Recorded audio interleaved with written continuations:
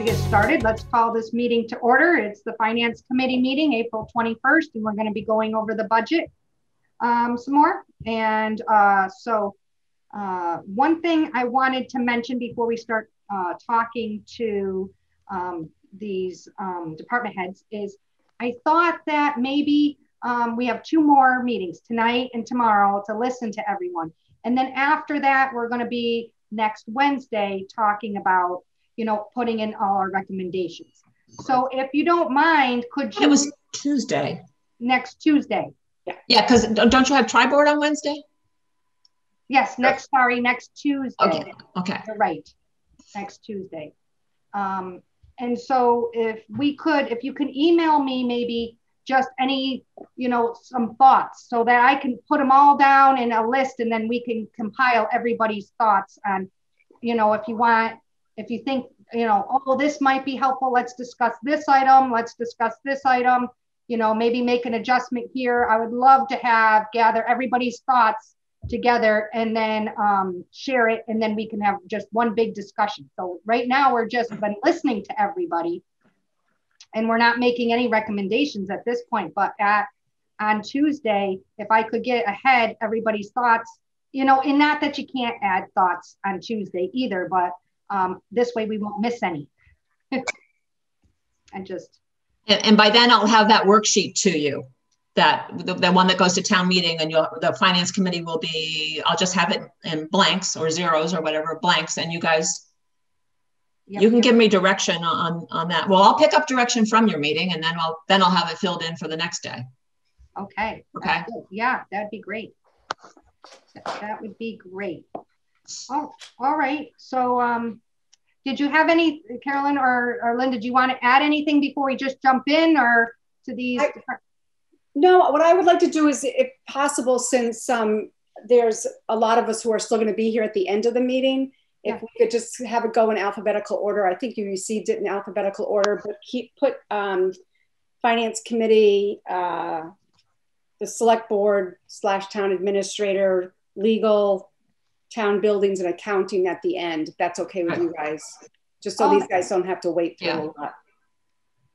It's pretty much like that, but we just had Finance and Committee Reserve up a little bit higher, but you'll all be here at the end. So we'll skip it. That's fine. And then what I will do too is when I go over the Select Board account, I will have Jennifer talk a little bit about the CARES Act funding and let you know what some of the funding that was covered by CARES Act. Oh, okay. Oh, and that reminds me, that's perfect, because Linda mentioned, and I wasn't able to get on. Okay. It was too early for me today. But you said you just went to something this morning. Yeah. So I would love to have information on that. And Carolyn did, and Dan Zdonek did. Okay. And that was all on the, what we talked about, possibly the $1.5 million that we'll be getting, you know, from. Yes, it was very broad and very general. Okay. And they're at the point of saying, well, there's more questions than answers at this point. But yes, we'd be happy to do a review of that at the close of when you're dealing with department heads. And Dan, if you want to hang around for that, that would be helpful too, or else we did talk, so I can share our thoughts. Okay. Great. Am I set up for sharing, Jennifer? Yes, thank you. All right, and I'm just grabbing a pen for my notes. All right, sounds good. So let's start with Dan, since assessors are first on the list. Just give me a moment to back up. There. Now, is assessors showing? Did I get that right? Mm. Yes. Yes. All righty. All right. And if Dan is there, you could just go over your budget and then let us know of anything you want to, just the floor is yours. Yep. A couple things on here. The board had included stipends of $1,200 a year for themselves, which was deleted in the level services and the level funded and administrator recommended budget. On my position, the board had put me in at 40 hours a week. up from 35 in the initial budget for the level service budget. There have been a lot of changes in the last few years in our office. The addition of VADAR for real estate and excise billing, and also adding in point in the building inspector's office has kind of shifted workload down the chain. So there's more hours per week that we're spending on that. My office is spending on that. In addition, there's a number of other changes through the DOR. We just found out last month that I have to do a cost appraisal of Eversource and Berkshire Gas each year going forward in order to bill them for personal property, which is quite an extensive task. That's something that I'm pretty sure I can do. I've already purchased the cost manuals in order to do it. There's vendors out there. Basically, it's going to cost about 10 grand a year if we have to do it out, if we have to outsource it. Okay. When does that start, Dan? That's actually fiscal 22. We need to do the appraisals. Okay. Dan, I'm curious, what do, spending more to appraise them, does that come back to us in some way? In terms of the taxes they pay, does that get increased a little bit every year? Yeah, the way it's a long, involved process, but basically the way that the Department of Revenue has valued them is using net book value, which is basically their original purchase price less their depreciation is all that they pay taxes on. And the ATB, it doesn't make any kind of sense at all. It's a normal, the ATB has ruled that what they want to do now is figure out the replacement cost new, depreciate that, take half of that value plus half of the net book value and bill them at that rate. It's amounting to about a 30% increase in what they pay in communities that have already implemented it. And how does that compare to the $10,000 that it would cost to do it?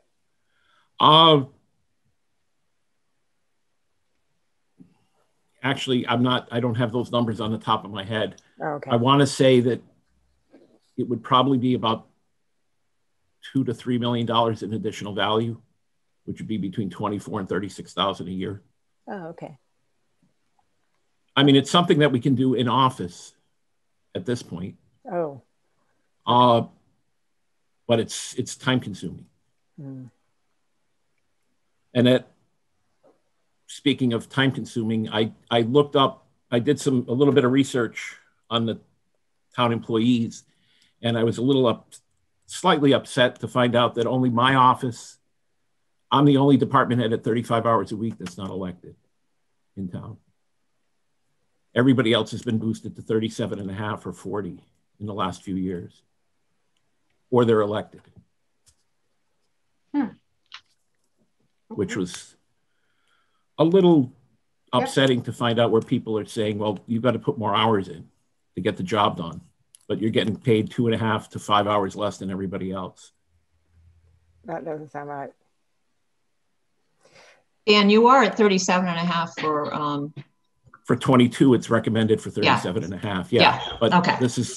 Everybody's been at 40 for 21, 20, 19. Oh, you meant currently. Currently. Yeah. Okay. Yeah. I just want to make sure you didn't miss that. Okay, so I need to follow what you're saying. So you were a while ago at 35. Now you're currently at 37 and a half? No, right now I'm at 35. Right now you're at 35 hours. There's only 3 department heads at 35 for this fiscal year. And how are you getting things, just like you said, you're busy. So how is it working for you, Dan? You're constantly over. Is that correct? Yeah, I've been coming in early, working through lunch and working at home at night or staying later in the office. To get your job done? Or how are you fixing that? Are you using comp time? They pulled comp time from us. Comp time. Okay. Well, flex time, but flex I time. haven't been been taking that for most of the day or most of the time.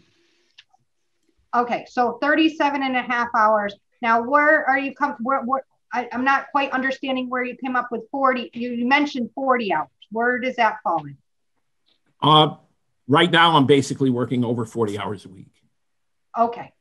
And have been since pre-COVID. Okay. And so your hours really, when we're talking about hours, the mention of keeping the town hall open longer or shorter, that's not really have anything to do with how many hours you're working. It's you need those hours. Is that correct? Yeah. I'm usually there by shortly after 8 every day as it is now. Okay. Okay. So how can we fix that? I don't have a problem with what Carolyn's recommended, going to 37 and a half.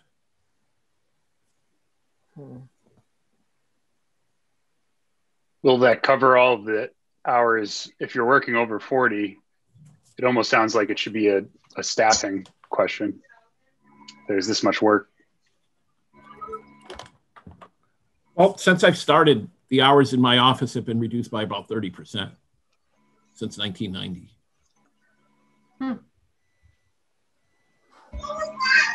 Okay. I was reduced from, when I initially was hired, I was at 37 and a half. Can I ask a question? The change that's on this, the 5,400, that is not, does that include the 37 or that is not including? That's other additional. That's the 37 and a half plus, I think, the 1.5% COLA. Fine. Okay. Fine. All right.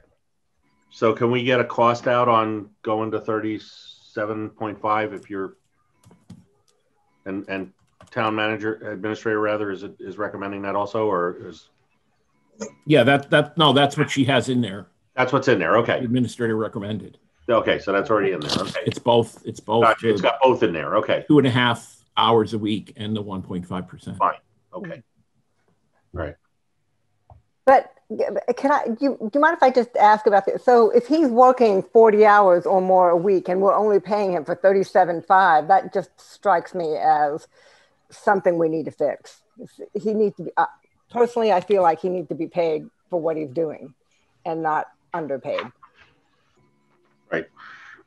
Can I explain kind of the thought process since I've been here, Valerie? Yes. So there's a lot of you like Dan said, you've got some department heads at 35 and maybe some other staff that work at a higher level than not higher level than a director, but higher level so that they're hired at 35 and could be at 37.5. But I'm focusing right now on the department heads because there is that inconsistency. And I will tell you what Dan's telling you, you will hear it, and I think you have heard it, that many of the directors are working, the department heads are working more than they're paid for. Yeah. What was happening with the comp time was they were building up comp time, but it was impossible for them to even take the comp time, to even use it. Mm-hmm. So when the previous HR director was here, our temporary, the interim, that was her recommendation after many years, is limit it and then work this year to get them paid for the hours that they are actually working.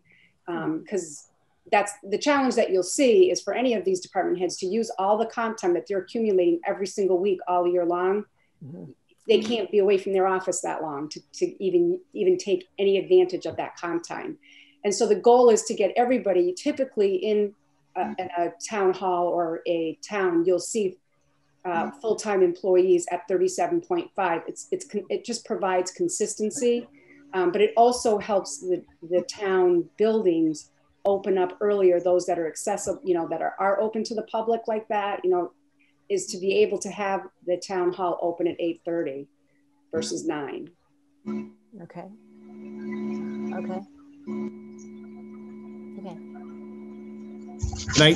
Can I speak for a minute? Sure.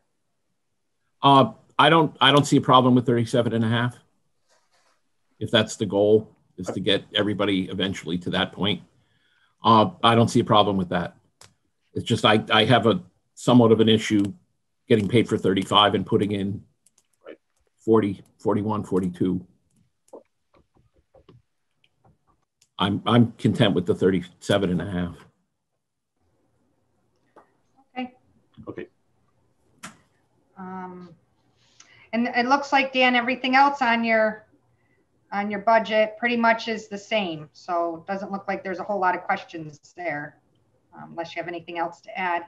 No, the only other thing is for clerical wages. At some point, we would probably need to see a bump up in the number of hours there. Right now, that's a shared position with the town clerk and the select board office. And we're not sure when the individual in that position is going to retire. And I think when that happens, we need to reevaluate the 3 departments. So tell me a little bit about the clerical wages. So how many hours is that total? It's 5 hours for me. And then there's select board is 5 hours, which is the same amount. And the town clerk has 10 hours in her budget, which is a slightly higher rate. So 5 hours a week for you, 5 hours for the clerk, and 5 hours for who else? 5 hours for the selectman and 10 hours for the clerk. 10 hours for the clerk and 5 hours for the selectman. Yes. Traditionally, though, the select board gives the hours to the other departments and do not, in the past, Janice has not really been working for us. Oh, so it's not Jennifer's. I thought maybe that meant Jennifer. Okay. No, it's Janice. Oh, it's Janice. Yep. So 5 hours for Dan, 10 hours to clerk, and 5 hours to Janice. And that makes up that right there. So Dan, I'm kind of a little off here. So if you're doing 37, if you end up doing 37 and a half hours, plus we pay you 5 hours a week, you're at 42.5 well, no, hours. the 5 hours is for Janice. Oh. Janice is the clerical. And so there's nothing there for you? No, my line is just the one line. Oh, I see. When I put down Dan, it meant Janice. Okay. Yeah, Janice is the clerical wages. Janice is clerical in your department. Oh, okay. All right. So then for that 5 hours, or for the select board hours, that extra 5 hours somehow goes to someone else. You said it goes, the select board doesn't really use it, but they say, oh, it's just in there for like a buffer. It's more of a float position used on the first floor. So, okay. Or if the selectmen have something that needs to be done. Otherwise, most of it is spent in my office, or a lot of it is probably spent in the clerk's office. Okay. So where's Janice on here? Clerical wages. That's all she is she gets 5 hours a week? 5 hours for me, but there's 5 hours in the select board and 10 hours in the clerk. So I have to, okay. So, all right. So how and Carolyn might know, how much does Janice work total? So we have not, since I've been here, we have not used her in the select board office because the need has been, we pay for those hours, but they haven't been used in the select board for the select board. But she's using them for the work she's doing in those other departments. It's just that we're paying for it out of our budget. Did you take it out of your budget for this year? Are you going to end up? It's in our budget.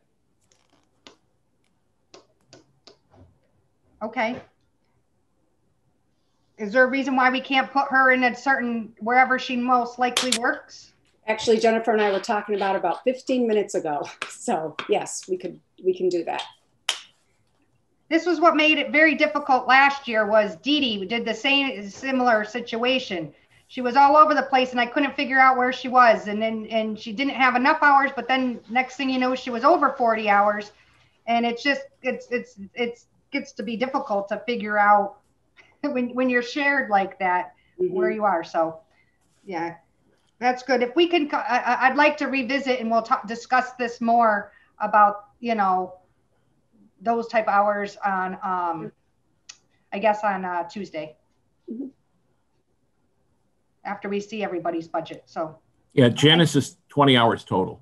20 hours total. And has been since, I think it was 05. I know she's on Conservation Commission. Oh no, that's Janice Stone. That's a different Janice. Yeah. Okay. You know, Amy, when we do the finance worksheet, if Carolyn does want to realign those, we'll get that with comments. We'll get them into the right columns if Carolyn wants to make those changes and have it be ready for your meeting next week. Yeah. I think I think that's a good idea. Some of these are easy. I know who Dan is. I know who the clerk is. I know. But some of the extras, when they do all over the place, I get confused. Old habits, Amy. I don't know. It is hard. I think we need to do first initial, last name. Okay. All right. So I'm does anybody else have any questions for Dan? None. No, I'm good. And thank you, Dan, for your work. Okay, thanks. Thanks, Dan. Okay. How about the Board of Appeals? Do we have anyone here from the Board of Appeals? I can't. Well, there you can see why. Yes. Yep. So I guess they're good with that. Okay. Oh, come on. Let's see if we can shave $1 here, you know? Well, here is something. It is something that I don't think we're going to discuss too much right now with, you know, tonight, but I guess I need to be clear on this. The salary for Board of Appeals, is that a stipend for the Zoning Board of Appeals? Or yes. do they have someone that's an employee that does work kind of like Janice over in Conservation Commission? Well, at the risk of being confusing again, this is the appointed people's stipends, and their support is Dee Dee provides the support. Okay. Through the building inspector's office. She isn't paid from them though because it's not. It's infrequent. It's not frequent enough for them to have the hours in there that aren't going to be used. All right. That is one thing that if it's Dee Dee getting paid, I would think that's fine, and we should know that how many hours, and it is Dee Dee, so that we can add it on to her, so we know that, you know, is she a 40 hours if that's what it was. But this is one of the only boards that that kind of got missed.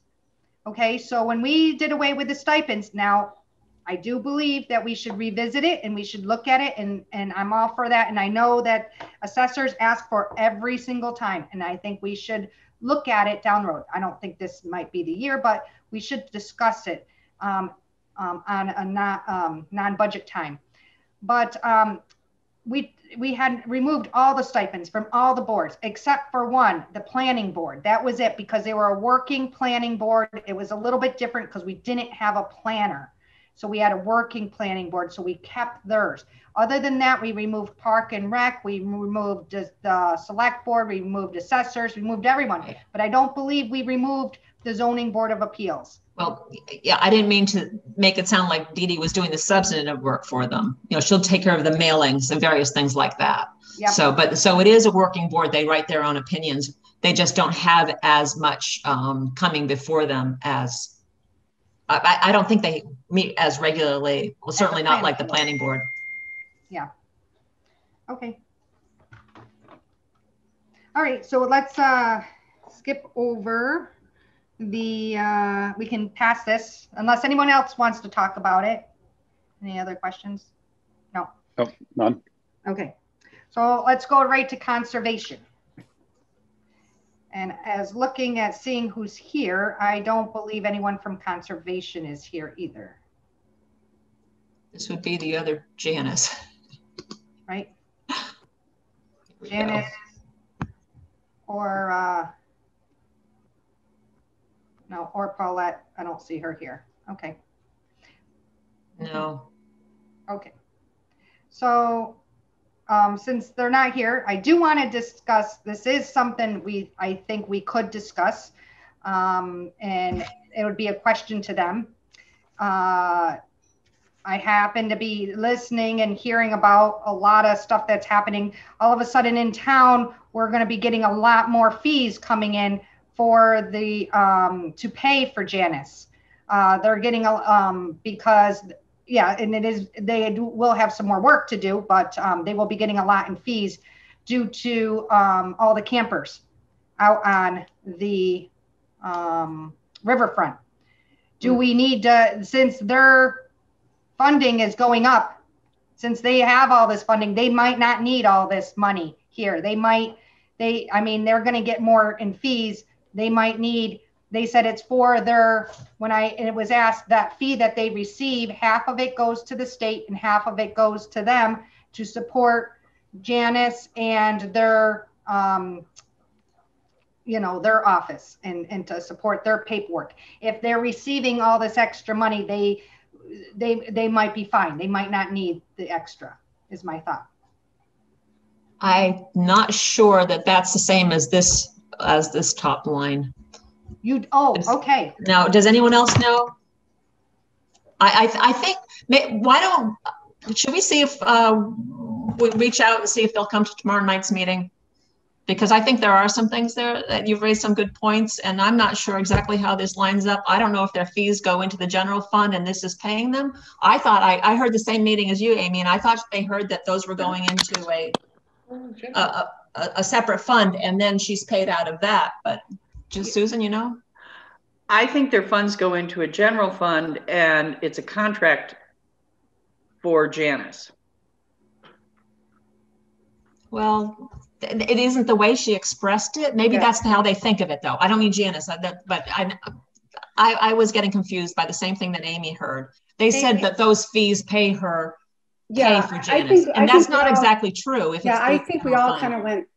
So you know what, Amy, I'm gonna get more information for you guys. Maybe I'll have it by tomorrow. But let me find out exactly what they meant by that, because it's not typically how it works, especially with a general fund allocation like that. So I'm curious about it. So yeah, I'd like to get some more information for you guys. I think we need to get them in. Yeah, so if they receive, and even if they have some type of a revolving fund, or they have something where they get fees coming in and it goes to a general fund, it's not going to our general fund. It's not going in our, you're not saying it's going into our revenues, correct? It's going back to them. It's in their like revolving fund, I would think. Revolving. And if it stays with Conservation Commission and it's in their revolving fund, then they should have enough money that they don't need these types of things, the dues. Maybe we need to look at this. Maybe they don't need to be funded from this. I just want to know where their money goes to. So all the money that they collect, do they keep? Not all of it, but it goes into it depends on the kind of fee. I honestly can't answer it. We need to get them. We need to get them in. Okay, great. I'm just confused where the revenues go. We take in some in the general fund, but there's certain fees they collect, they hold in certain other special revenue funds, and then I do know that they do make some payments out of that. How it all lines up with Janice, I'm not sure. Okay. Yeah, so, but I think that, yeah, let's see if we can get them to explain it, and then we'll all know. Okay, great. Let's keep going. Let's see. Planning board. All right. I think we saw Bill here. And is Jim Maximowski is here as well. Oh, okay. Sorry, Jim.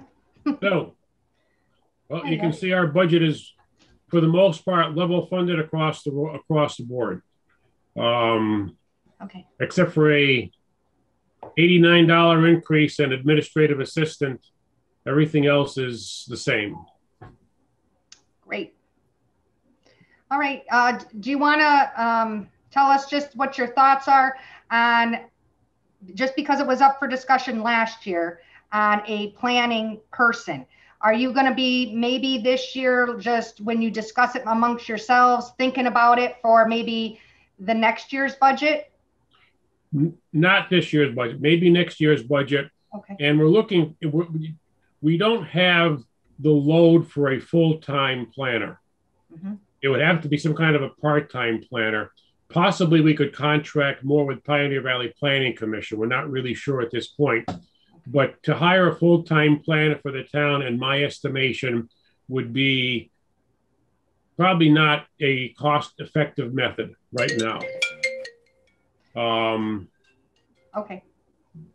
It would to keep them busy, we would have to look for busy work to keep them going, and that's not what we want. We want somebody that's going to be productive for what we need, as opposed to just hiring somebody to do that kind of work. I don't think it could be shared with somebody else for something else. I don't have that answer. Okay. So I've given it some thought, and ideally what we need right now is someone like Janice Stone is to the Conservation Commission. She works 1 day a week. She attends meetings. She's very well versed in the nuts and bolts of running Conservation Commission hearings. She is available to talk to people during the day, and she takes care of their certain amount of their clerical work, getting notices out. There are a lot of things that can be done at that level, which ties in rather neatly with the bigger topic about finding a way to make a creative use of support staff in town hall. I think several departments have a need for a bit of help.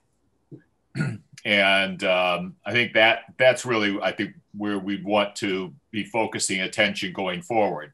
So right now, Dee Dee, I write the decisions, file them with the clerk, and then Dee Dee stuffs the envelopes and gets them out the door. But that's about the level of support we have.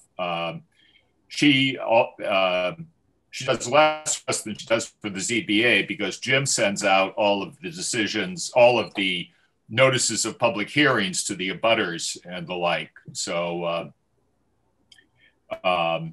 so we need assistance, but we don't need full-time assistance, and we need assistance at the level a lot of other boards seem to be needing as well. So that's going to be the future hole to fill.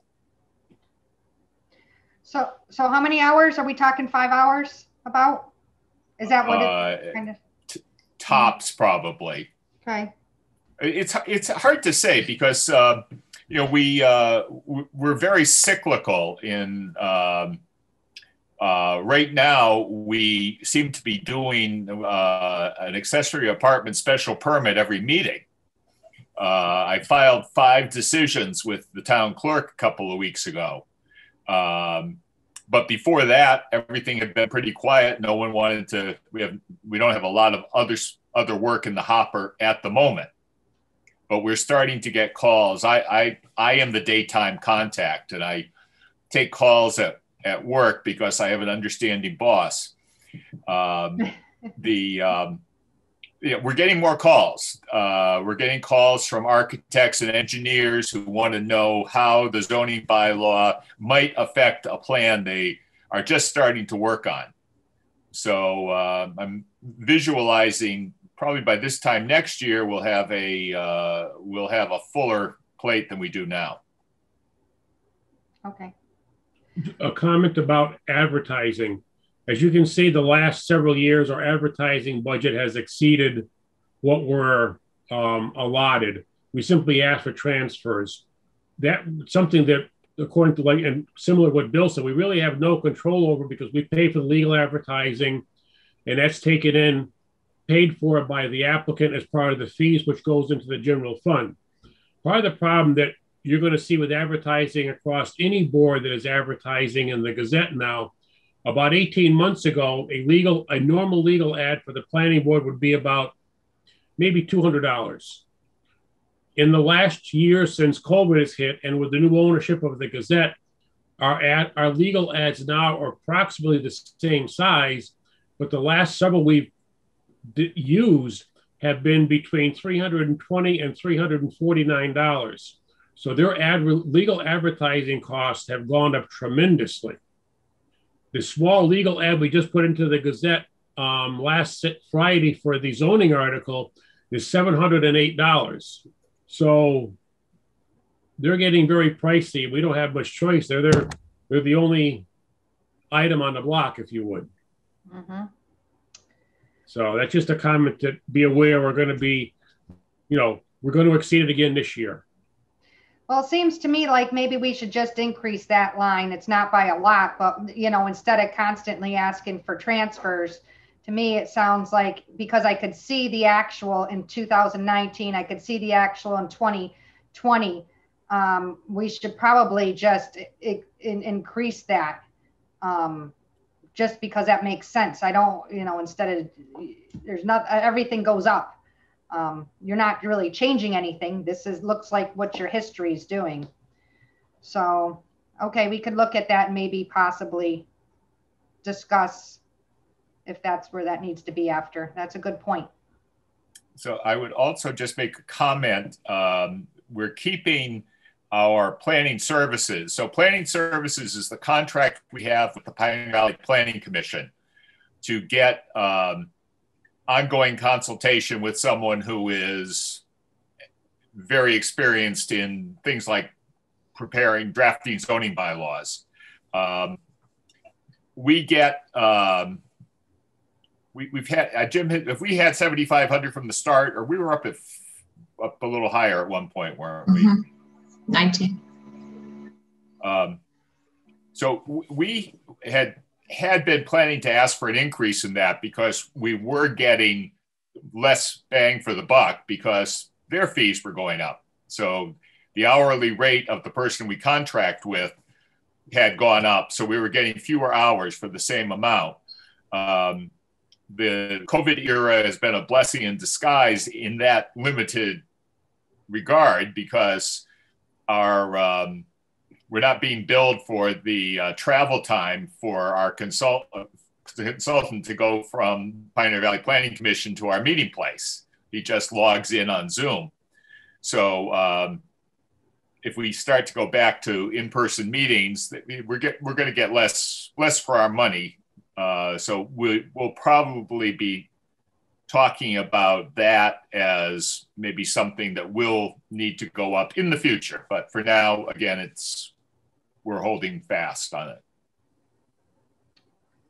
Okay. When we start approaching our limits, we just stop calling Ken. Okay, you've done enough work for this year, so we're just putting down the phone or the emails, and we'll pick up next year where we left off. Okay. I know that I thought we talked about last year, we wanted, we talked about increasing their services because we wanted to push off the planner. And I remember hearing that story. And then I do remember that really one of the reasons why the planner was important was because you guys weren't going to be around forever. I thought that was, you guys have been doing it for so long and you've held Hadley, in its place, but down the road, we can't depend on you forever. So my understanding is we're supposed to look for plan B. I think they changed their mind. Oh yeah. Okay. Yeah. We're going to be around forever now. Yeah. I decided I don't want to go anywhere. I just would like to ask a question about the changing back from Zoom to in-person meetings. Is there any reason why you just can't Zoom him into your meetings, so just to save the cost of his travel? We don't know. We went from 100% in person to 100% Zoom. I have no experience in running a hybrid meeting where some participants are on Zoom and some are not. It may well be possible. We'll certainly talk with Hadley Media as we come closer to a possible resumption of in-person meetings, we'll talk with Hadley Media about what's available. And I've been told that the library has impressive AV facilities that maybe not even they know how to operate quite yet. So it may be very easy to do it. Right now, I'd visualize maybe bringing in my laptop or someone's laptop and setting it up as a sixth talking head. But I'm sure there may be a better way to do it. I just want to be mindful that we're not trying to create a solution to spend $1,000 to save a few hundred. But I think it will probably be something that will be of interest to other boards as well.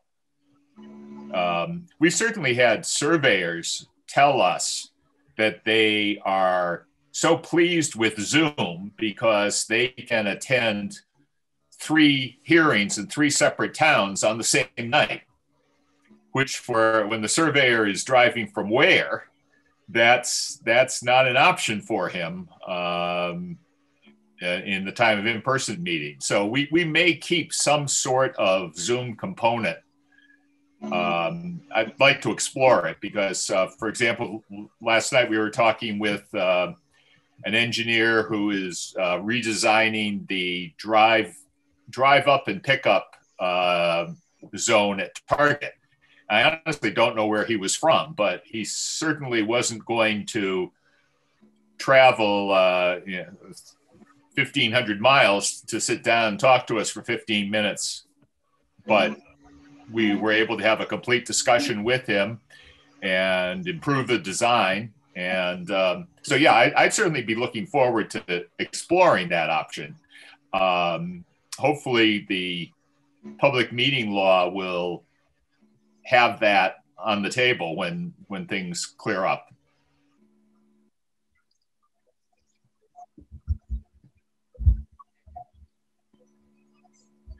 Well, all right. I think that's awesome. So, well, thank you very much for your budget. Does anybody have any more questions? More questions? No? Thank you. Thank you very much. Okay, thank you. All right, we'll keep moving along. Let's see. I did see a comment here that Board of Health might be here. That I might have missed them, but I think we saw Board of Health the other day. No, Amy, when you were talking about the only board that was still paid, Board of Health is still paid as well. Oh, well, thank you for that, Sue. I did not know that. Okay, so let's see. We'll keep going and let's do tax collector. So Sue, let's do yours. Let's see. Great. Give me just a moment.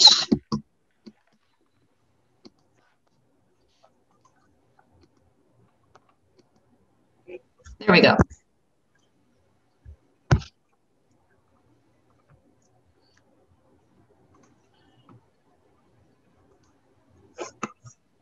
You're muted, Susan. I am.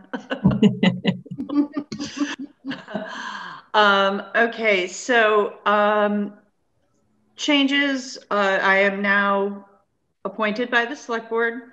So there is a contract and that the FY22 administrator recommended is 37.5 hours a week. The next one is Kim, my assistant. She was given the 1.5% COLA. If we're actually doing level services, I would love to see that go to 37.5 as well, because both of us were slated in David's last year's budget to go to 37.5 hours a week because we're working all of that. And he pulled that out at the end. So I reduced my tech support maintenance by $200 because I was concerned about, the year before I was concerned about our conversion to Vadar. And we're there right now. The only other, let's see, the other change is in office supplies. David had pulled $175 out. Those are my envelopes and my toner. I can't issue bills without envelopes and toner. So, and then our dues were reduced at least this year. So I took $30 off of that. That's where I'm at. So before, Sue, you were at only 35 hours? Yes. Okay. Then I'm just throwing it out there. So Dan, I thought he said he was the only one that was at 35 hours. I thought he said everybody else was at 37. That wasn't elected. Oh. Okay. I was elected up until last week. Okay. Okay. So your hours, once again, see, because, you know, at first I was thinking in my own head, I'm not thinking, why do we really need to open town hall for more hours? Yes, you know, it is good for people, but people have been used to being closed all this time, a whole year. But your hours, but it sounds to me like yours and Dan's hours has nothing to do with the hours of town hall. You need these hours to get your job done. Absolutely. Okay. I mean, and I'm, you know, I've taken on the insurance portion. That was my previous profession. And that just adds on, but we need to get certain things. We need to get certain things straightened out there to be able to bring our insurance costs under control as far as property and casualty and liability costs. And I, you know, I've spent numerous hours on that. Yeah. We're all trying to work as a team here. Yeah, no, you guys have helped out, especially with Carolyn being new. You guys have all jumped in, and we see it all the time that you guys have been putting in extra hours. So just to make sure I understand, so the water sewer bill coordinator, that is how many out, and who's that does that for you? That's Kim. That's my Kim. Assistant. She's also the assistant collector, water sewer billing coordinator. Kim is at 35 hours a week. If you'll recall, 2.5 years ago when we went to quarterly billing, I was looking to expand our numbers, and they're just, you know, it didn't happen. Yeah. And particularly right now, I would love to see Kim at 37.5 hours because we have with Sharon's retirement in the water department, we have new people down there, and just today, Kim resolved something that saved us probably $4,500 for water. So it would be nice to see her funded to 37.5. Every other person in town hall will be in this budget, but I just want to throw that out there. So that line item is all her, correct? That water sewer bill coordinator, is that all her? Yes. Okay. So why? And that's just that, because when you mentioned you would like the increase, that's not the increase. That's in addition to this, I believe. So why that amount is at 35 hours a week. That amount's at 35. That's what I thought. Why? I'm just curious. Why did we only put a 1.11% increase? Isn't everybody a 1.5? I think the numbers were incorrect. Linda, can you help me out?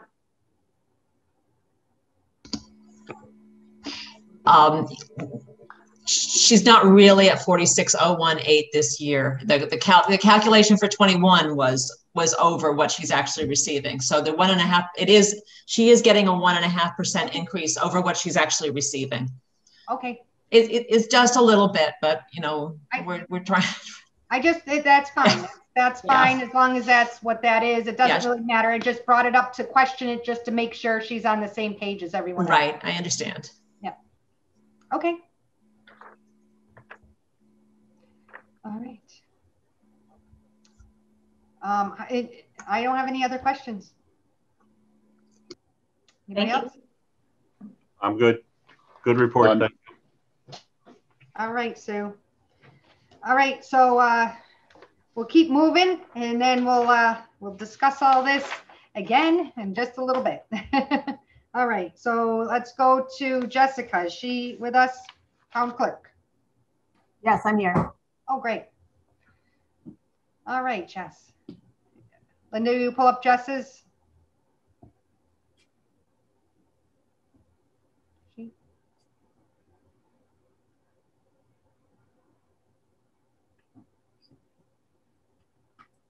All right, there's not much change to my town clerk budget. I decreased a few of the line items just because those are kind of bi-yearly. I just hope that when I decrease them, that when the time comes that they're allowed back in the budget. But everything else is pretty much level funded. I was also one of those 35-hour-a-week positions. So the difference in my salary is the extra 2.5 hours plus the 1.5. Okay. All right. So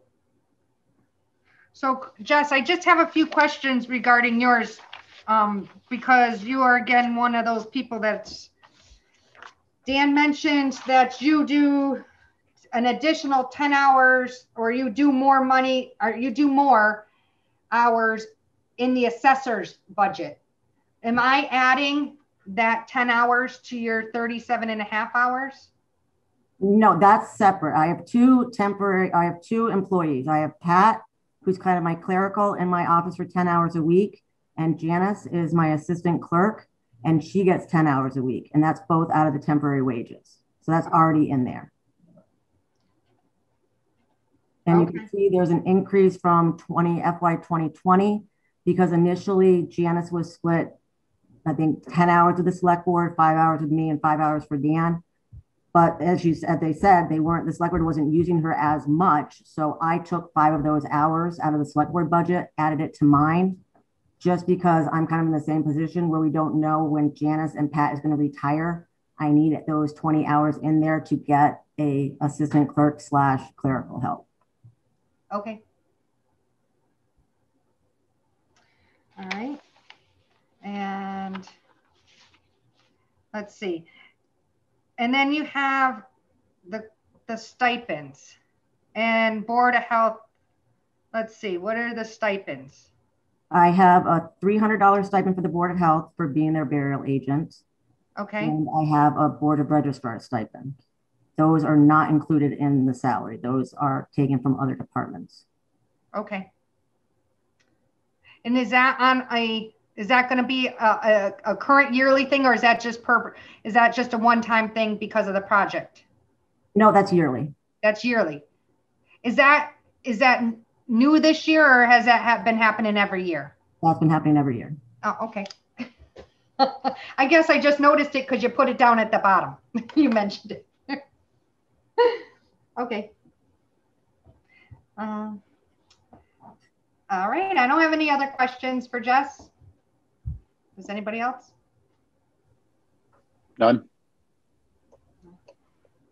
I mean, if you want, I can go through the Board of Registrars one quick if you have any questions regarding that. Oh, that's great. So obviously there is going to be a decrease this year because last year was a cluster with all the elections. Next year, I believe we only have our annual town election. So that shows the decrease. But like everyone mentioned, I am, like Bill mentioned with planning, I am astounded on how much of an increase from our vendors that I'm seeing. I mean, for example, our street books, which we sell for $10, which we used to buy for $5 a piece, are now over $10. So I mean, it's a little kind of sticker shock for me with all these increases. Yeah. All right. So at least if we're going to go into a year that's a tough year, at least it's not a year that a big voting year. So we saved on that time. That's good. All right. Well, it's been working out really nice in the senior center. It seems like it's nice and smooth. Very positive. Very positive. Yeah. Great. All right. Does anybody else have any questions? None. All right. This is moving right along. Thanks, Jess. Thank you. Thank you. All right. Town treasurer.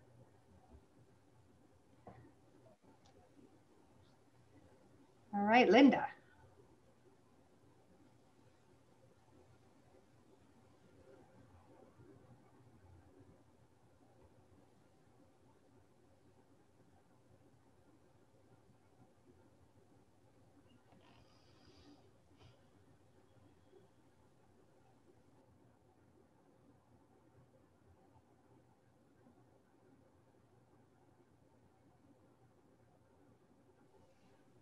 Linda, you're on mute.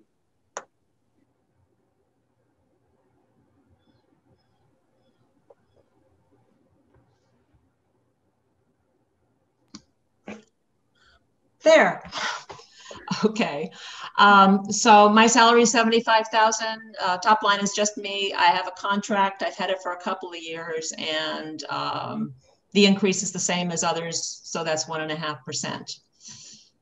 Then the next line, it has its own line because it's a new category. The select board and Carolyn asked me to take on some of these financial areas. I've been doing the regular financial reporting that David used to do, and I've taken over a lot of, not the decision part, but I've taken over a lot of the sort of spearheading the budget process and getting together the revenues and expenses and coming up with the worksheets and communications and basically mechanically running this budget along in a way, again, David used to do. And in the process of doing that, because it's so hard to work with someone else's spreadsheets, I've actually done a lot of changes in the spreadsheets. So it's taken, it has taken a lot of extra time. I did go in and speak with select board. I do have a clause in my contract for work that is above treasurers to have a stipend discussed. And we agreed on a $5,000 stipend. They actually agreed on it for this year too. We haven't quite figured where that's coming from, but that would be for FY21. And if it stays with me, that would be in for 22 as well. The reason I wanted a stipend as opposed to adding to salary, because I don't think it's really something that we want to add permanently to the treasurer's job. I don't think it's not an accurate description of the position, the way things are running in Hadley. If there was to be another treasurer or something, probably would be done differently with running the budget and doing the financial reports. We might be at a point there when we have a finance director or maybe the town administrator's department would be set up differently. Maybe we'd be doing something different with other financial department heads in town. So this keeps it as a module that could go in another direction if it seemed appropriate. I also didn't want it to necessarily agree that I was going to take on this permanently because of all the extra time that is taken. Okay. Assistant treasurer. Linda, I would just like to say thank you. I know that this has been a rough year, not only because of COVID and everything, but because of this, switch over from David to Carolyn. And I appreciate you stepping into the void and helping to make that transition more smooth. I know it's a lot more work for you. Thank you. I actually think I think it's working well. I'm enjoying it, and I'm also happy that Carolyn has got the time and attention to devote to many other projects. It maybe relieves one area for her, but she keeps plenty busy with that. So I'm glad that it's worked out, and it has been enjoyable. But I think we need to keep this in perspective going forward, and really see with the town growing and with these areas. And you know, we want to be careful not to do too many things in little silos. Town hall as general, and the departments running out of town hall. They do need the support, as you're hearing from other departments and other department heads, and the extra things that they're taking on. So this is what's happening in my corner, but I do see this as a larger issue. I will like to participate in helping solve in town hall in general before I leave. Next is the assistant treasurer. That's a position that when we split it up, I was given 20 hours, and because of the issues, it went down to 10 and then down to 5. And with COVID, we just, I just said, I'll do it myself. That was before we took on the budget. So I have been kind of overwhelmed with things.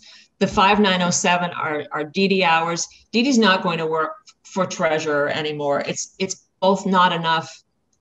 It's not enough for the support. And if I continue taking on other projects, she's going to now get paid out of, I think you did her budget, she's going to get paid out of inspectors and planning board. But I'm now, instead of 5 hours, I'm going to have 14 hours. Where this is coming from, this is an agreement worked out with DPW. Chris Okafor had 2 full-time people assisting down in highway. One of them said she didn't have enough to do. Someone else retired. We just sort of generally shuffled things around. And before she left, Deb Radway, who was temporarily in as the HR director, worked this out with Chris that with 2 days a week, someone working up in my office and 3 days a week down in hers. And he was agreeable to it. So that is not actually to the overall budget. That's not extra funding. It is obviously a benefit to my office. But yeah, so that's actually started already. Is covered. You're telling us we're gonna see a decrease in the DPW. We have to look. I'm not going to tell you that. Oh. I think you're going to see a decrease on that line item. I think that he's got a number of different ways to spend. You'll be doing his budget tomorrow night. Okay. I mean and we'll address that change and how it impacts the DPW. Yeah. Mm-hmm. Okay. Yeah. I mean, if we were all held to strictly level funding, I would say that's level funding. It's coming out of there and going here. It started out that way, but I think that there's been a lot. You'll hear more of what's going on down in highway and the projects and the various things they're taking on. That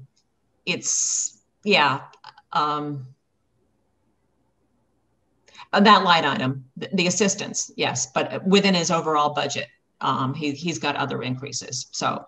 Okay. We'll deal with that separately. On the others, let's see, I guess there's some things I wasn't using, they came out. I did, we haven't really been using the tuition in meetings, and we didn't under COVID. A lot of that money that we already had is coming out. There have been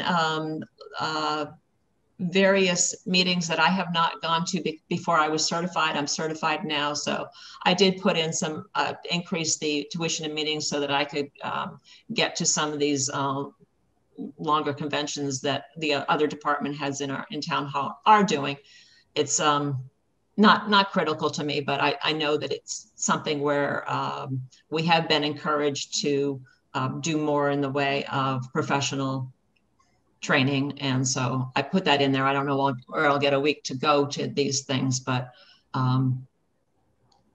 it's in there. Payroll services aren't with us anymore. The financial services we pay for on the 5313 line, it covers the annual review that we have done on our OPEB. It's like they don't call it an audit, but it's virtually an audit of where we stand with OPEB. And the other that we pay out of that is Unibank Financial Services. That's David Eisenthal's group. They do our annual continuing disclosure, which is an SEC requirement when we do the bonding. We take care of that every year. So one's $3,600, one's $2,400. is. Yeah. Or maybe they're 100 less or so, but that's about right for those. Software maintenance is the Vadar accounting system and office supplies.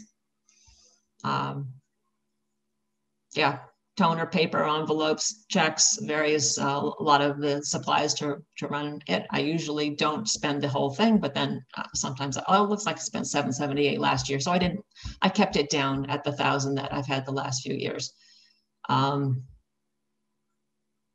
That's about it. Oh, the bottom one, the borrowing fee, that's going down because the borrowing fee is just on the short-term borrowing. And in the last few years, you see it's been higher. That's because as we were building up to the bonds for the buildings, we were doing sort of a lot of rollover bands, the bond anticipatory notes, the short-term borrowing, and each of those costs $550. So you'll see in fiscal 20, we actually had 4 of them, or maybe even 5 actually, that were rolling over that year. Last year, or this current year, 21, we'll have 3 bands either closing or rolling over. Next year, we will only have 1 or 2 because as we got the bonds, the short-term borrowings were paid off. And we do have one more coming due in September that will be paid off. So yeah, there will be 2 for 22. Yeah, so 1,100. Well, won't we be doing a little bit more in the borrowing, Linda, for capital projects? Once we start paying down, we want to put more in. We will. It's due. I mean, the fee is based on the actual note that we take out, not the amount of it. So we do have more borrowing, but we're still going to try and concentrate all of our borrowing to as few times a year as possible. One reason I like to do the late May, early June borrowing is by then, like right now, I've been asking each department head where we have authorized but unborrowed funds at this point. Are you really going to get that by June 30th? Because if you don't have that, if we aren't going to purchase this by June 30th, we get to bump it into, I don't have to borrow it this year, and I won't borrow it this year because we're just going to be carrying the interest. So one big one that we just, because of where we are in the process, remember we had the $105,000 emergency generator for the fire safety. It's underway and it's happening, but it's not going to happen until July or August. So we're definitely not going to borrow for that this year. So I just found that out this week. So borrowing in June really works for us at saving money. And even though we will be having more capital items, Amy, we'll borrow them all at the same time. The reason it didn't work that way with the building is because we were doing multi-million-dollar borrowings at a time. And so we didn't want to borrow all the money in June and then be sitting on millions of dollars for months. It made more sense in saving the interest that we borrow $2 million and in 3-4 months we borrow another $2 million. So we were doing it like that, and it was a savings to us to do it that way. But normally it's more efficient for us to borrow less often and towards the end of the year.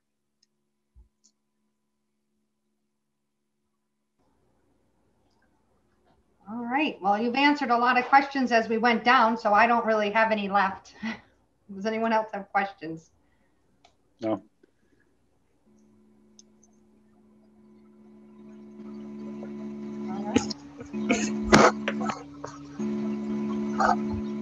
All right. So let's keep moving. Let's go to the next one. I lost my place. So where are we? Yeah. It says town building and operations. And insurance. 190. This is the the long one. I don't mean big budget. I mean, it's a long. Lot to it. Yeah. Whoops. All right. So let's speak to this one. I don't know.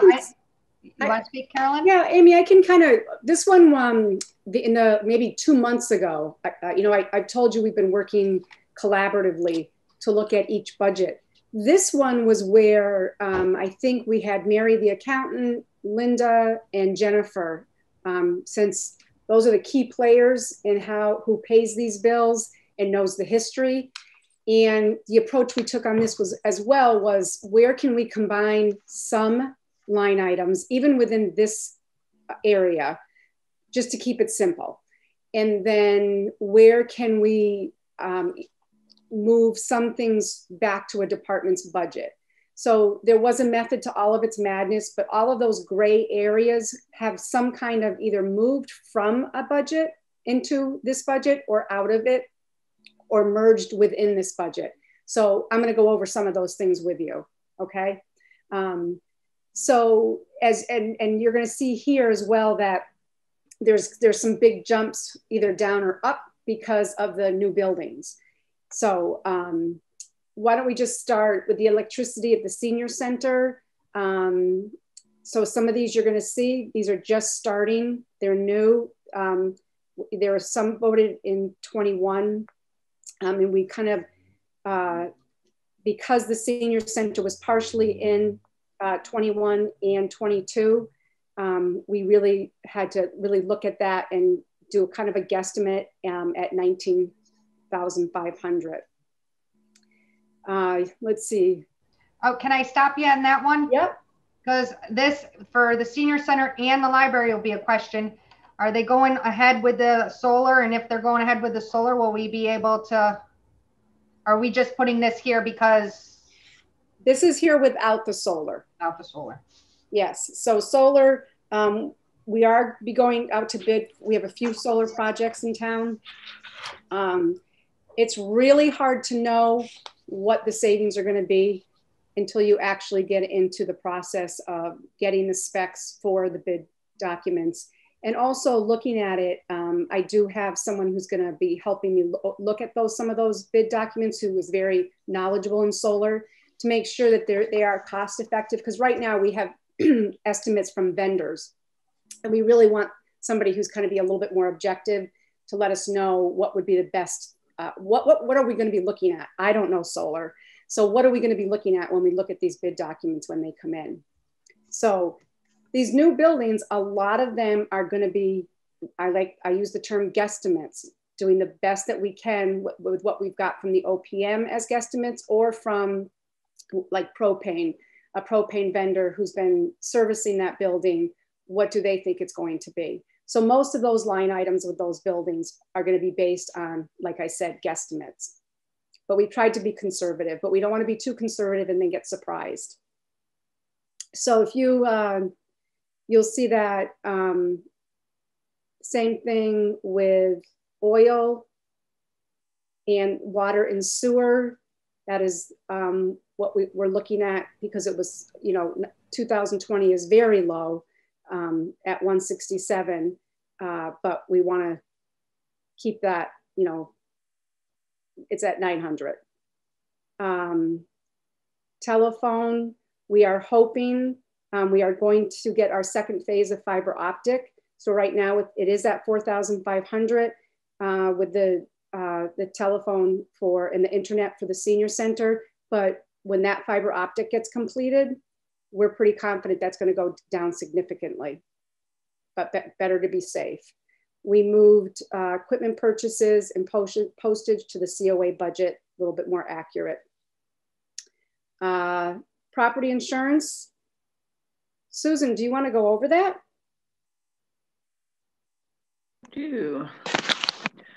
We got the initial, and I feel bad, I didn't bring the quote home, but we got the initial quote from Mick Gerald, and the total was maybe $243,000. However, that included workers' comp and police and fire accident, things that are not just in this line item. But I think we're going to be good with this.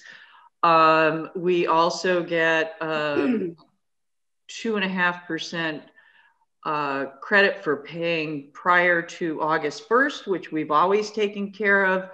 And there's some other things that we're looking at, reward credits and maybe some loss prevention things that we can help kind of rein this all in the coming year. And so I just want to, Susan mentioned when she went over her her departmental budget that she had taken on insurance, and what a great in-house auditor of insurance. She comes with years of experience working for municipal insurance. And when I tell you, like, there's some employees, we take briefcases home. Dan and Sue take boxes home. And it's been great because she has really challenged the insurance company, and we've gotten some better numbers. And as well as the deductibles, she's increased some of the deductibles that the impact was a significant savings. So I just wanted to emphasize that in-house value as many of the other employees that we have here. So, all right. I do. I'm sorry. We caught on to that last year when she signed it. I'm like, oh, she gave me a whole earful of what we could save. And I thought that was the greatest thing. So yeah, we found out that she has a niche and she knows her stuff. And I will tell you that I worked for years with Carolyn's twin, Chris. So it's kind of a fun thing. I started my career with Chris. I think I'm going to finish it with Carolyn. Not yet. So, all right. So we'll move to electricity at Town Hall. That is the same as 21.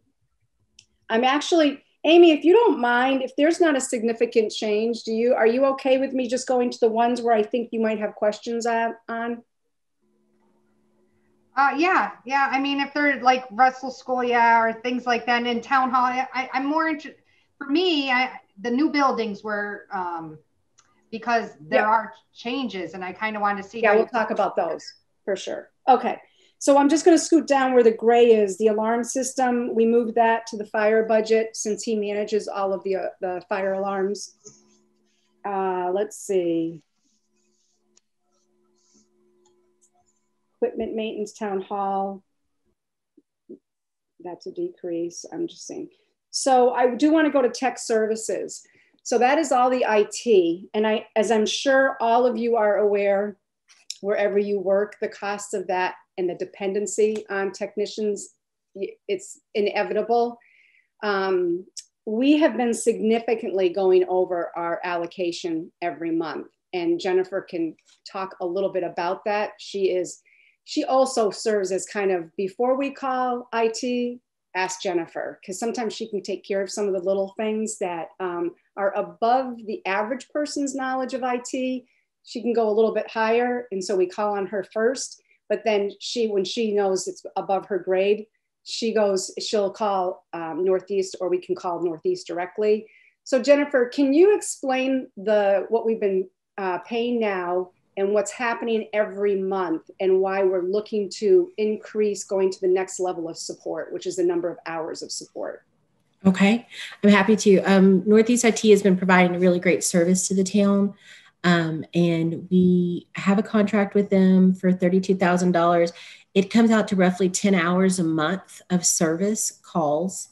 And that's split between the COA, the library, Goodwin, which is now just Hadley Media in the building there, DPW, and I think that's it. I think there's 5 of us all together.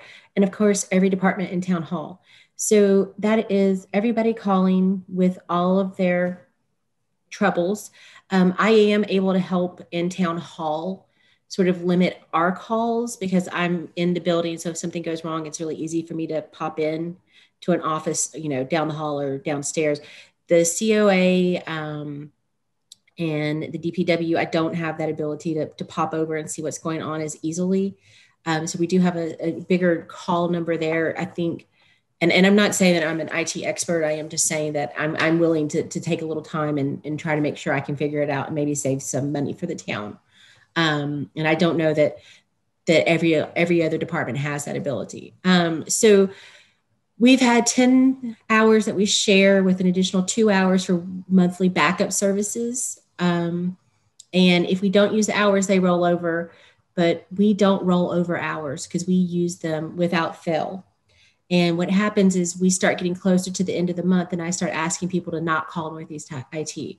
Well, can that wait till next month when we have more hours? And I ask people to do this as often as I can. But then, you know, if there's somebody's computer is not linking to the server, we have to get IT over here to get it fixed. And so we go out over again. There have been a lot of additional things with remote working that have caused hours to go up as well. I think we've got most of the glitches fixed now, but their new service is $10,000 more a year. And it's unlimited service calls, which means we don't have to care if it's 10 hours or if it's 20 hours. And we just received another invoice for $2,000 over our regular invoice for the month. It's actually $2,309 for last month. That's how much we went over. You know, double our yearly invoice or monthly invoice for them. So that's concerning to me. I think this would be a good use of $10,000 for the town, because, you know, very easily we could go over and over again, and that's $24,000 if we did $2,000 over every month. So I feel like this would be a cost savings to the town, even though we have to pay a little bit more. Does anybody have any questions, or is there something I didn't explain? I have a question. Yeah. So the question is, I know that police and fire, do they have a different contract? They have their own person who specializes in police requirements for their systems. As I understand it from them, their requirements are a little bit different than just a typical municipality. There's a lot more security and things on there.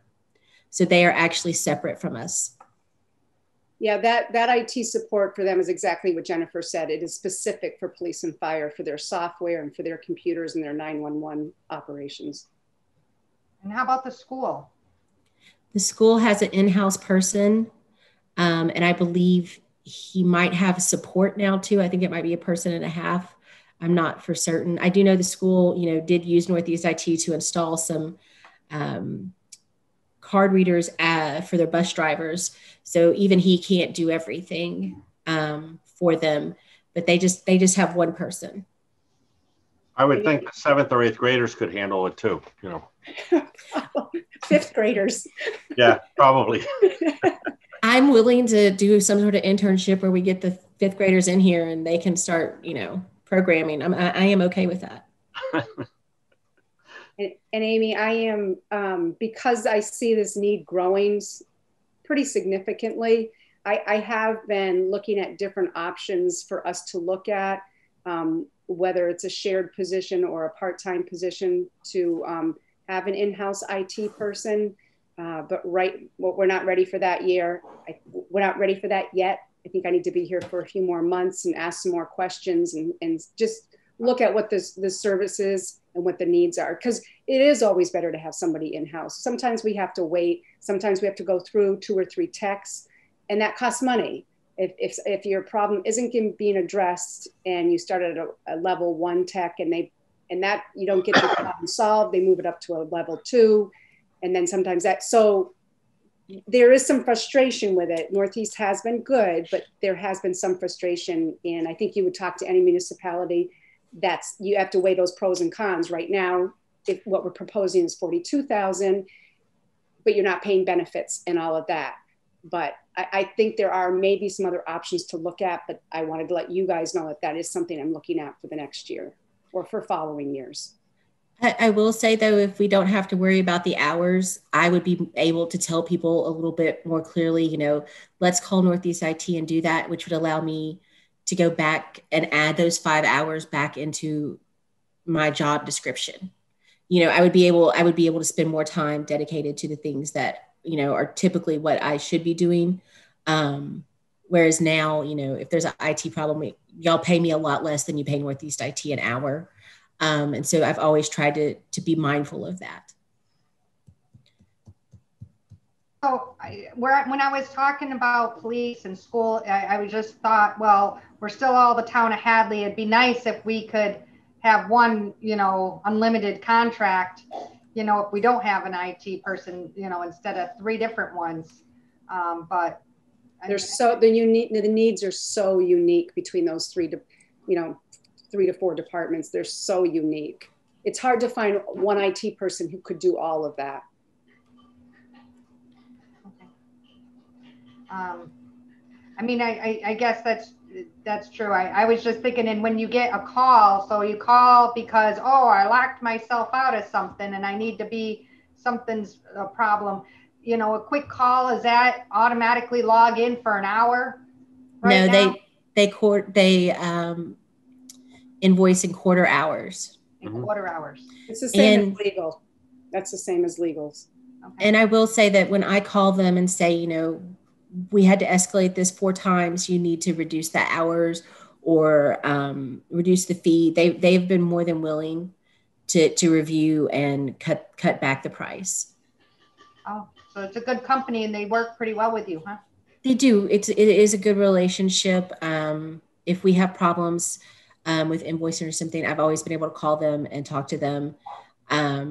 I will say that they've grown quite a bit. They're servicing a lot of municipalities now, so they're definitely becoming the experts in municipalities.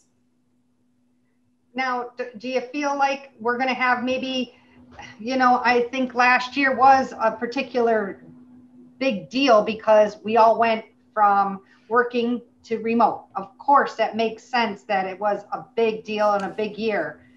So now if we start, now that that part is done and we go back, were you having this problem prior to this year? So I want to know, like this past year, I get it, but how about prior? Were you always over? Always over with them. We actually, when we first had the contract with them, we were only doing 8 hours.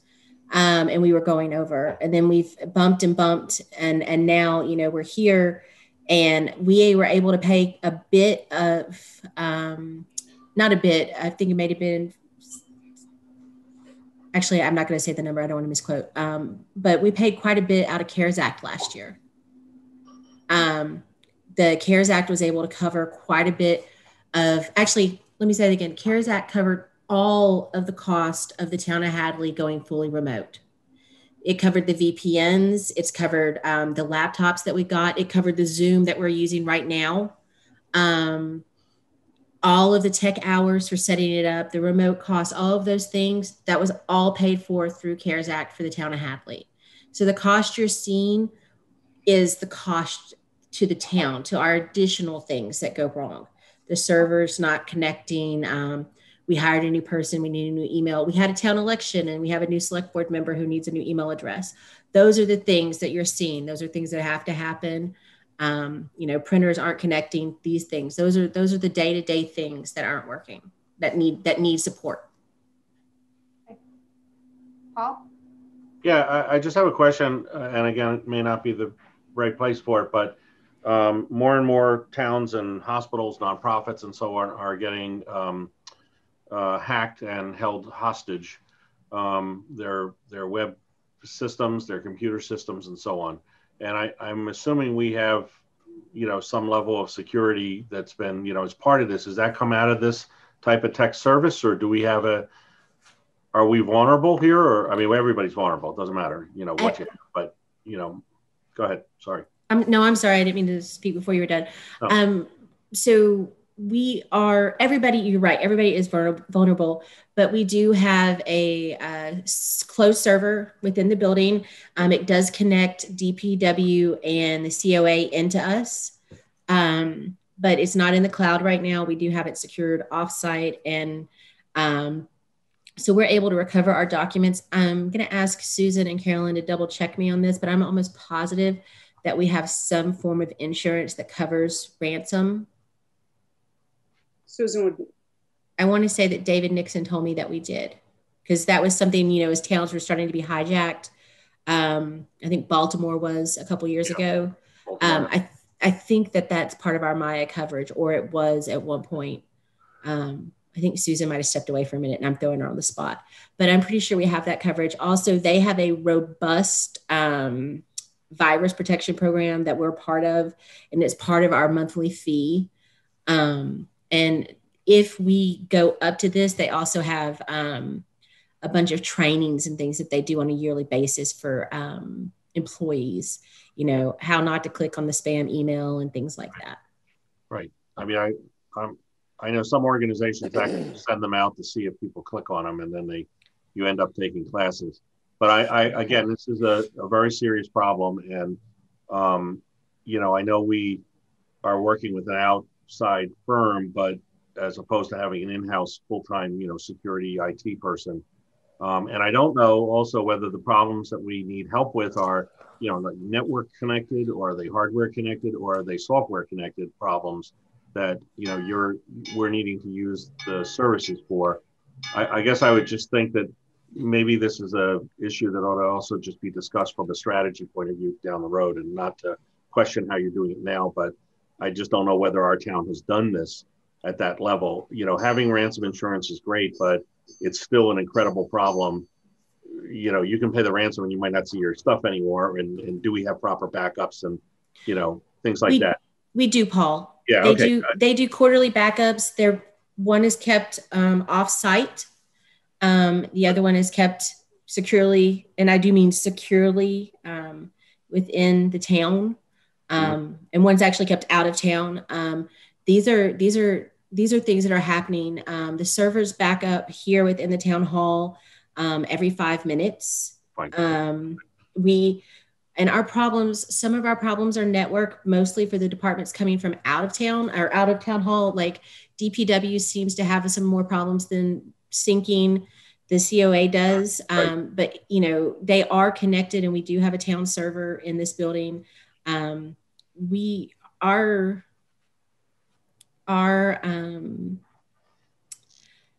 IT plan is robust, and we're doing quite well for a town our size. You know, David and I both worked on community compact IT grants, and we were successful in getting several of those.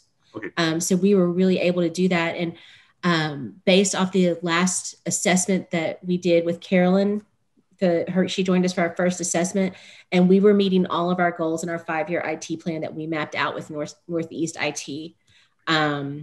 And so we're actually doing really well. I just didn't know. I'm not questioning whether it was anything there. I was just curious. You know, it's something I deal with in my company and also with some of my clients. Right. There's always room to grow, but for where we are right now with the money that we have to spend, we are knocking it out of the park. Good. Excellent. Okay. Not surprised to hear that either, but just wanted to hear it. Thanks. Okay. Well, thanks for being our IT person, Jennifer. I'm here. Everybody wears another hat here. Yeah. All right. I can keep going? Yeah. Okay. So I'm just we went through the telephone and the postage, just a little bit of change. The computer supplies, the supplies, town hall, equipment purchase, those were all combined into one. This is where we thought they were all very similar. We can combine them into one line item. Let's see, I'm gonna scoot down. You're probably wondering, but we still have to pay to keep those buildings dormant. So we still have costs for Russell and North Hadley Village Hall. Hopefully North Hadley Village Hall will just be another month or two. We have the RFPs, the new RFPs are coming back on the 28th, and we have gotten some returns already, and the realtor has been showing it too. Public safety building. Again, unless you have questions, if you don't mind, Amy, there wasn't a whole lot of changes. In fact, it looks like it went down for the public safety building. And we'll go to the substation so I can explain some of those changes as well. So that first line item, the electricity for the fire substation, in the beginning, up until I think December, the electricity, those costs were covered by the building, the building contract. So we've just started getting billed since January. So those are estimates, and the substation for the heat and the gas, the propane vendor gave us an estimate, and they can do that. I just did it with my house that I just bought. They can give us an estimate of what they think it's going to be for a year. Any other questions with the two public safety buildings? Did you say, and I just missed it, why did the electricity go down for public safety up on the main they're not the substation, but it went down. The regular one? Yeah, the electricity went down by $6,000. That was what was submitted to us. And I know that Mike was trying to be as conservative as possible. So Okay. that is where he dropped those numbers. Okay. So if we think, okay, so that's saying that the main building would be about 25,000 for electricity, and the fire substation, we're thinking it's only going to be about 5,000. And that's because it's not manned right now. Not manned. Yeah. Makes sense.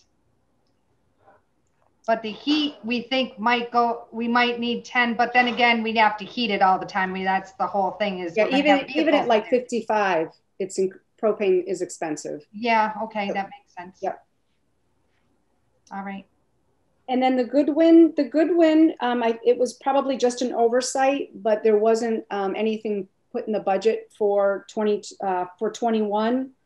So we are just basing that on invoices of what we've had now, and that's what we've submitted, the 5,500. Same with the heat, that's at about 2,800 because Hadley Media is still in there. We have not gone out to bid yet for those renovations, and I think we are still another probably 4 months away from having that whole procurement process completed and started. So I don't think we're going to see anybody in that building till probably winter or spring of next year. Okay. And then the new library, those numbers were given to us by Patrick, and they are talking, I know that the board and the trustees have been talking about some of those utility costs and trying to do what they can, addressing certain, I can't go into all the details. I don't remember what they were talking about and all the, the technical discussions they were having about ways to look at how they're going to address the utility costs. I do think that building was built to have solar. So I'm hopeful that there will be a savings once solar's put in there or on there. Can we, the electricity on the library, that's the 35,000. Can we go up to see what it is for the Council on Aging? I'm just wanting to compare the two. Amy, while she's moving up, just keep in mind that the library's heat is electric as well. So when you look at, it is. So when you Council on Aging electric or no? No, they have propane. So see, it's 29,500 there, 29,500. When you scroll back down and look at the library, keep in mind they don't have a propane line.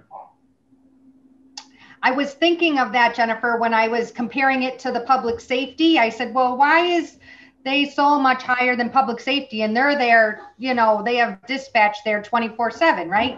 So I thought, well, that was odd. But then I realized that the heating is involved. To be honest, when I first saw it, I thought there was a major typo. So I pointed out to everyone all the time. I'm like, that's their heat too. Okay. Great. I have,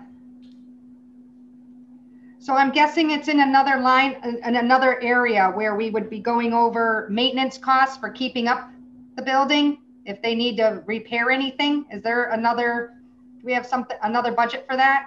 Amy, that's the 490 budget, which is part of DPW tomorrow night. All right, we'll deal with that tomorrow. Okay.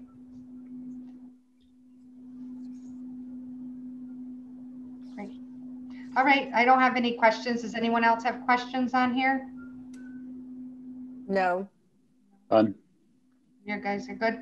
Okay, so and then the janitorial services, is that in DPW too? Mm-hmm.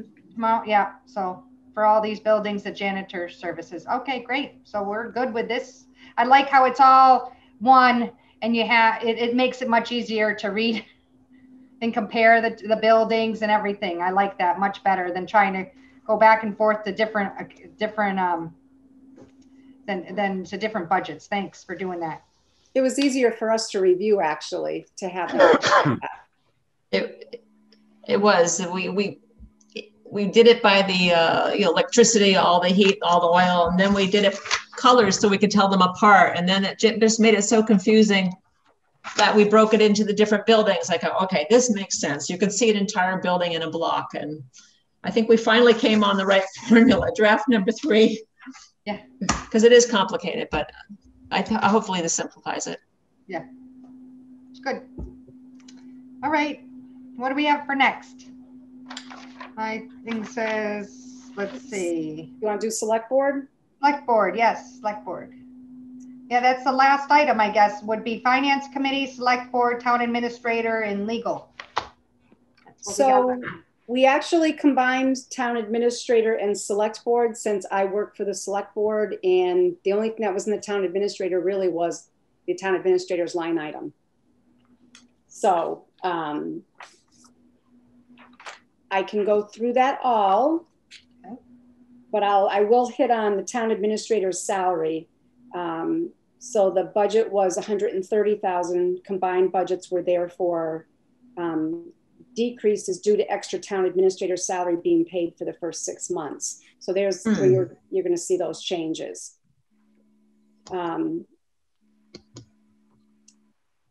Let's see. I am looking to see any major changes, so please stop me. You'll see under board docs websites for FY21, there's a big drop to FY22. It was just, there was that was the wrong number that was put there. I think, was that supplies, Jennifer, or? Yes, that was the additional 2,500 in supplies that was added at the fall town meeting. And it got applied to the wrong account. And Mary, the treasurer, the accountant said that it would be okay to leave it there. And then office supplies, that looks like there's a big jump, but that is for most of the town hall, like paper and things like that, which are bigger purchases. We just do that in one bulk purchase, and so that's where you're going to see that big jump. And the HCOG, the Hampshire County, I'm not sure what that whole Council of Governments. Yeah, Council of Governments. They have dissolved, so we no longer contribute to that. Are you looking to, David, at one point, they dissolved, but then David was looking at maybe the FERCOG up in Franklin County, or they did give us some benefits to doing that when we were being part of that. They did offer benefits with supplies or purchasing benefits, he said. So I didn't know if we have we seen a cost increase because because that's no longer the case. We're not getting those benefits anymore.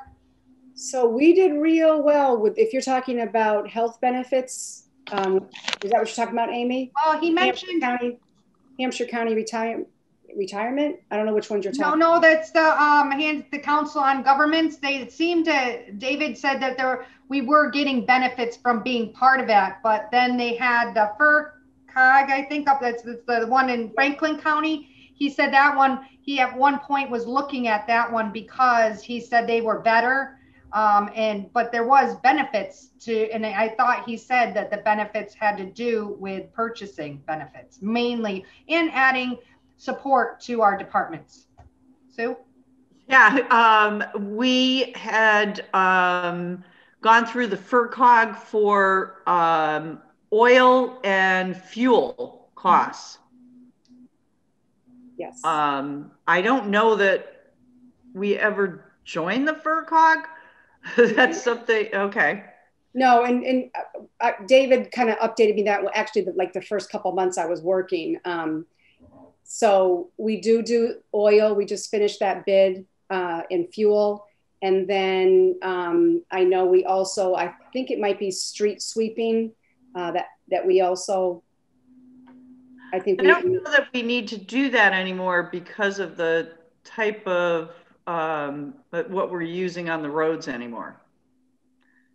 I know we used them in the past for street sweeping, but I'm not certain. Yeah, Chris can answer that tomorrow. Yeah, Chris will answer it. Yeah. But you're saying we're getting the benefit already that's where we're purchasing our oil and that kind of stuff through already. We just don't have to join. We don't have a membership fee. Okay, sounds good. Thanks. All right, so I don't really have any questions on select board here. Amy, can I just ask Jennifer to talk a little bit about CARES Act? Because I think that's important to see where all of the departments worked in collaboration to be able to see if any of those expenses for COVID could be reimbursed. And then there was a great deal of work behind the scenes doing the accounting with Mary, our accountant, and Jennifer as well. So I think people would like to hear what type of things were reimbursed. So I asked Jennifer if she would kind of just give an overview of all of those expenses. Sounds good. Okay. I'll just be mindful of the time and try not to keep everybody here too late. So the CARES Act, the town of Hadley received $471,000. The select board voted to give the schools $225,000 of that, of which the schools have used their portion. The schools purchased air purifiers for the classrooms to get the kids back into the buildings. And when I say they bought air purifiers, they bought $66,000 worth of air purifiers. So they bought air purifiers, they cleaned the HVAC systems, they did some rerouting on them. All of those were through CARES Act, and a lot of substitutes have been paid for through CARES Act. When we received the CARES Act money, we started asking departments to sort of look at what those expenses that they were going to have that were not something that were part of their regular budget. You know, if not for COVID, I would not buy this kind of thing, is how we told them to look at it. So the things that the town have purchased, I mentioned earlier, we purchased VPNs. So those VPNs are ours. They're going to carry on a benefit for the town, which means that if there's a snowstorm and Carolyn gets stuck in Wilbraham, then she can remote in and have a full day. So, you know, to our curse and to our benefit, snow days are kind of going to be a thing of the past because you can do so much work now through that. We have laptops for almost every employee in town hall, so they can work remotely. And also, I will say, as with Dan, it makes it a lot easier to take your work home now for those things that you just didn't get finished in the day. So we have the laptops now, which were things that probably we were not ever going to really have the money to purchase. We did have a lot of extra cleaning expenses that came through for COVID, over $44,000 worth of cleaning. There's been close to $17,000 worth of PPE. And that is not including PPE for police and fire. That's us supporting town hall, COA, DPW, the schools, and I feel like I'm leaving out the library. So that's covering everybody else. And Park and Rec, you know, we just bought them very large tubs so that they can get the basketballs cleaned for the kids at the next game. We have plexiglass barriers. We have a temp hire of a person who's working the door at town hall to make sure that we're doing COVID requirements with getting people into the building. We've done furniture because we did do a move to increase the traffic flow in the building. So that's where we are. Mary and I have sort of come up with, we're going to do our final number crunch tomorrow afternoon to match up. We're partially done. We finished the schools and we're going to finish the town side tonight. We finished the schools and we're going to finish the town side tomorrow. So I could give you a full accounting of where we are. We still have another 7.5 months to use the rest of our money. And so I'm hoping to have the numbers for Carolyn to be able to know what else we can purchase and what else we need to purchase for the town to continue functioning during COVID. Does anybody have any questions? So you still have money that has been unspent, and if it's not spent on COVID related, you give it back? Yes, but I'm positive that we will spend it on COVID. We have we're being very mindful of the purchases that we're making, and trying to make sure that we're purchasing things that are going to help the town in the long term as well. That these are going to be good safety measures for in the future, like new hand soap dispensers and paper towel dispensers. Those are being ordered because they're touchless, and those are going to be a benefit that carries over to the town for a long time. And that's just one example that I just pulled off the top of my head. But that's how we're purchasing. We're not we're being very mindful of how we're spending the money, but making sure that it's going to benefit the town and our operations. So you said it was 471,000 and 225,000 went to the schools. Now, when we talked to the schools, they were talking about they're using 113,000 towards testing the students. Is that an addition to the 225,000, or is the $113,000 in testing out of that 225? The schools actually received additional CARES money on their own, and that 113 is coming out of their school portion of it, not the portion that the town gave them. Okay. So I don't know what their numbers are, but I do know they have additional CARES Act money that came just for them. Jennifer, this has been all grants, right? Not loans. Is that correct? Yep, this is grants that's given specifically to the town of Hadley based off the population. Okay. And I will say that for the stuff that the town money from the schools has really been the air purifiers, which if you've been in town hall, you've seen them. I can, there's mine in my office right there. That's what we bought for the schools and the town hall, the police department, public safety, library, the Goodwin. Everybody has these in their offices, and they did a lot of HVAC work over there. How many did you buy altogether? I think we're up to 110 of them. Roughly about $145,000. But on the upside, I will say in this building in particular, it's an old building. It's a little musty sometimes. And I will say thank you, because I'm finding it's helping my allergies a little bit too. Now, how about air purifiers? Often need to be, you have to change them. How often do you have to change the filters? The schools have already bought their filters, their replacement filters. We have not bought replacement filters at town hall because we just don't have the same quantity of people. So the use isn't as heavy in town hall or any other building as opposed to a classroom where there's, 10 or 15 kids in a classroom. It's a little bit different scale and use. But eventually we will have to buy new filters. But again, hopefully that'll go straight on to CARES Act. Yeah, I was just thinking if we can have supply for when it does, because here's one of those things that we get down the road, but then it adds down future costs. A lot of these things will end up being future costs for us. It's great that we get them now and we get something, and they help us out. But down the road, it's going to be another line item that we have to consider. I will make sure after tomorrow, I will make sure to price those filters out and go ahead and stock up for the town, other town buildings. Thank you. Absolutely.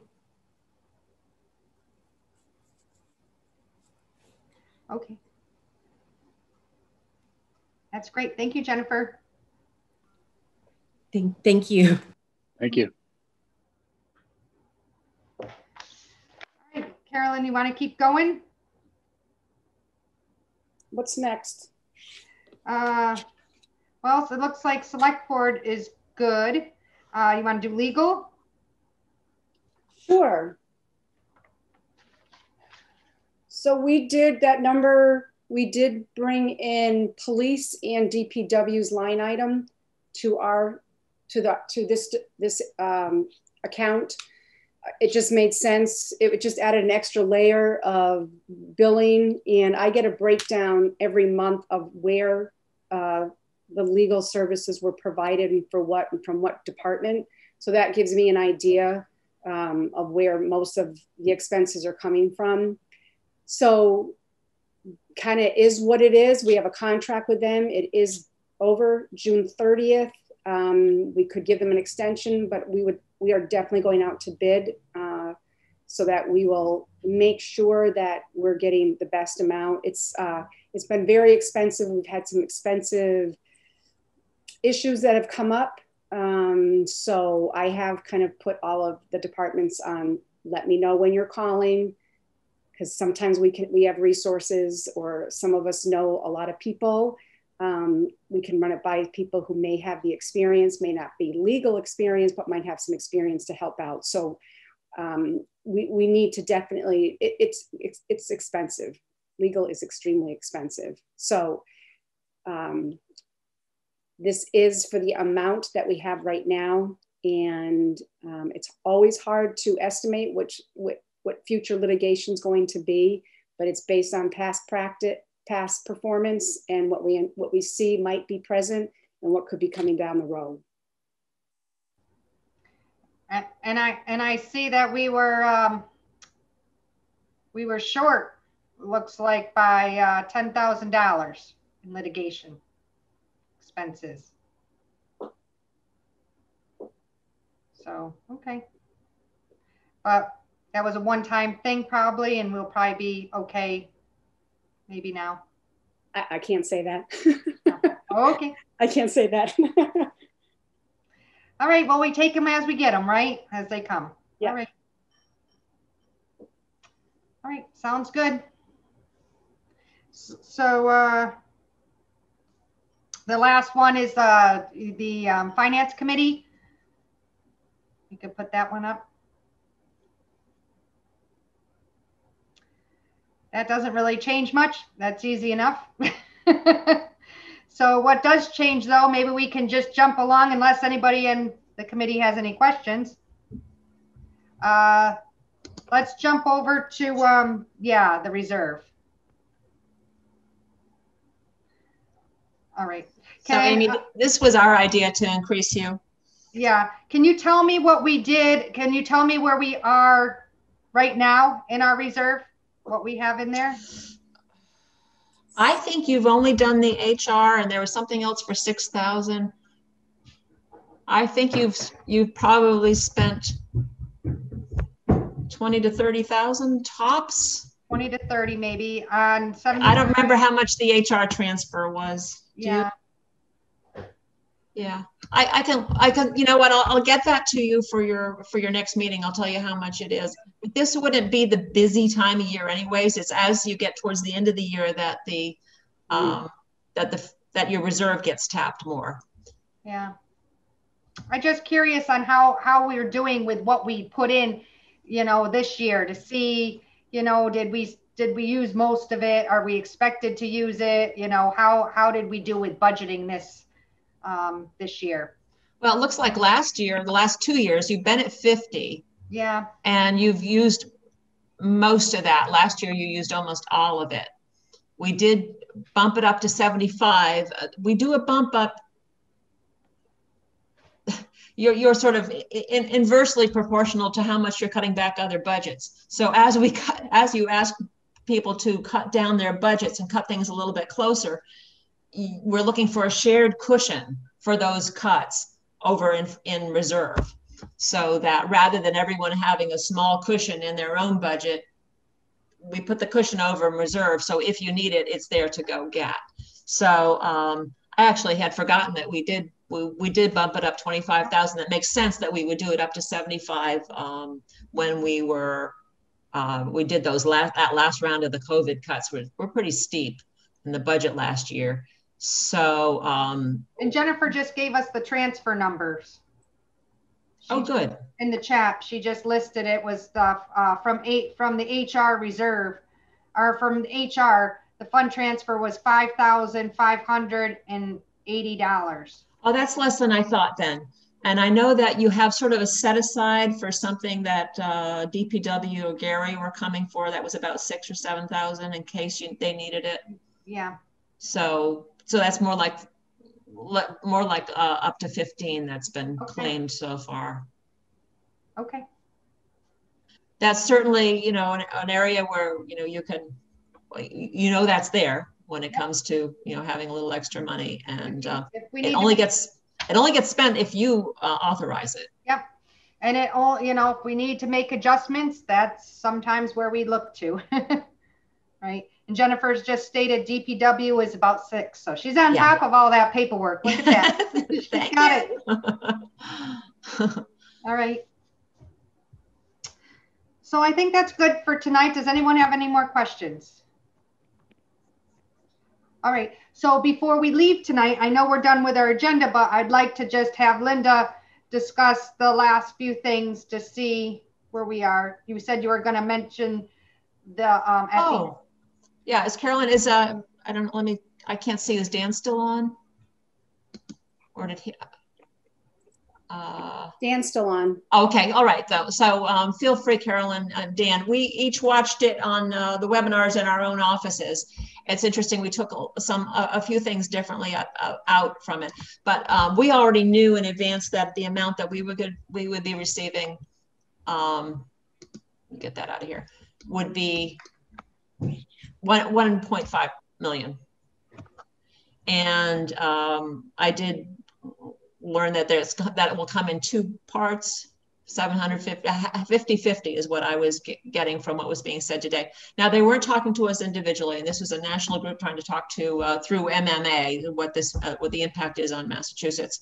So so it was very general, and something would just begin to sound interesting, and then it related only to certain cities. So not everything related to us. We had some interesting thoughts as they were talking about the various areas that were being funded. There's a possibility we're going to look into see whether we would qualify for some of the funding related to drinking water, because we do have some emergency projects related to the tanks coming up, water tanks coming up. Maybe that could apply there. We were interested in hearing the funding in the area of fire. So we thought maybe we could get some help with the ambulance purchase coverage, some assistance in that area. They did talk about the rentals subsidies. We definitely want to find out more about that before town meeting. Once again, I wasn't quite sure from what they were saying if Hadley qualified.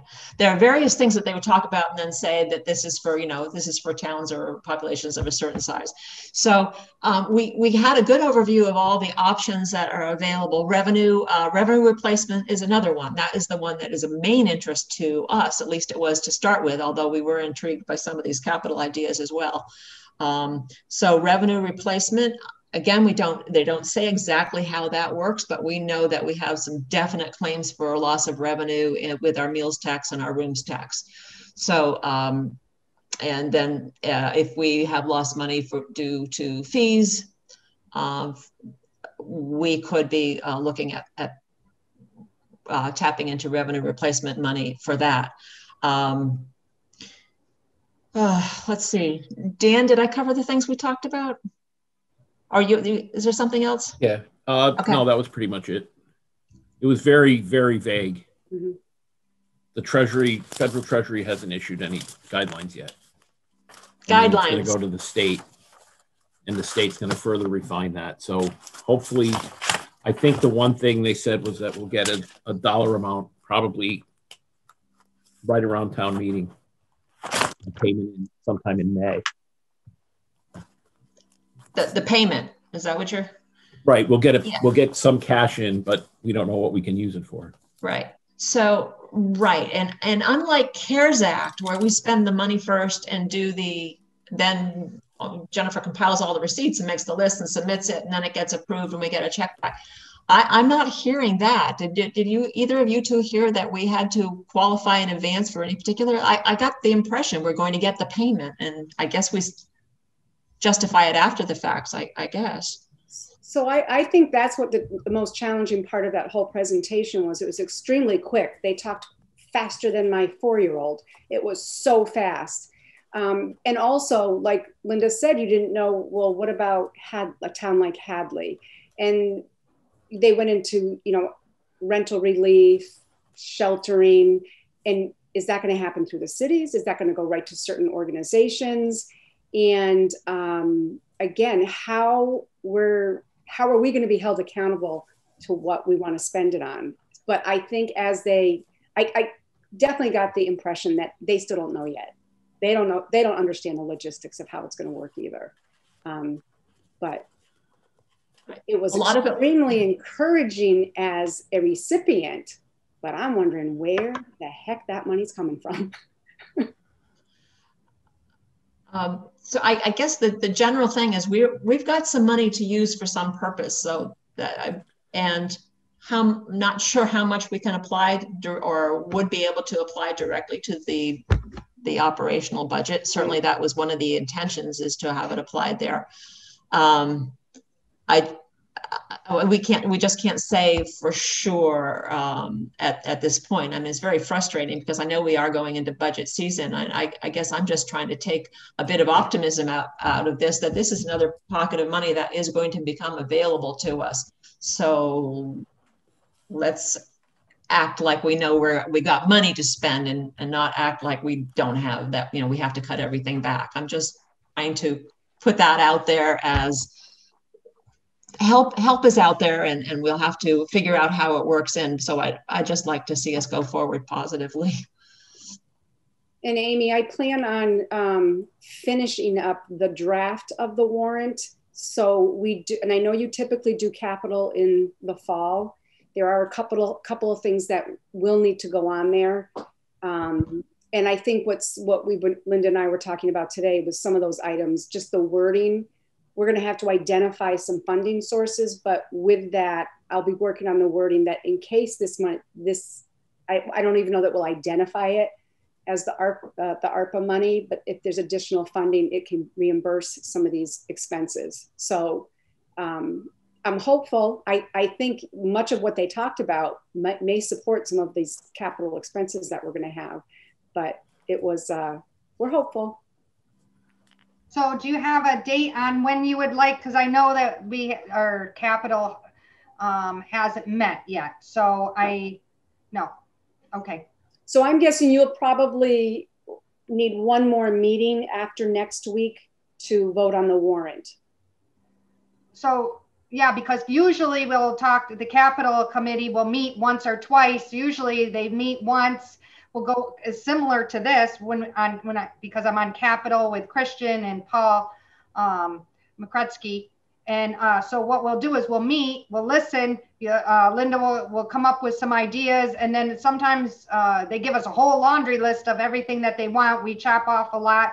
And then Linda kind of looks and says, well, we can fund it all from here.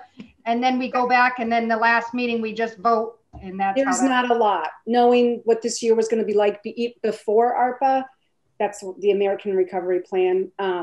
Even before that, most of the capital was going to be kept for this special town meeting. So we have a couple emergency funding things that we need for some infrastructure issues.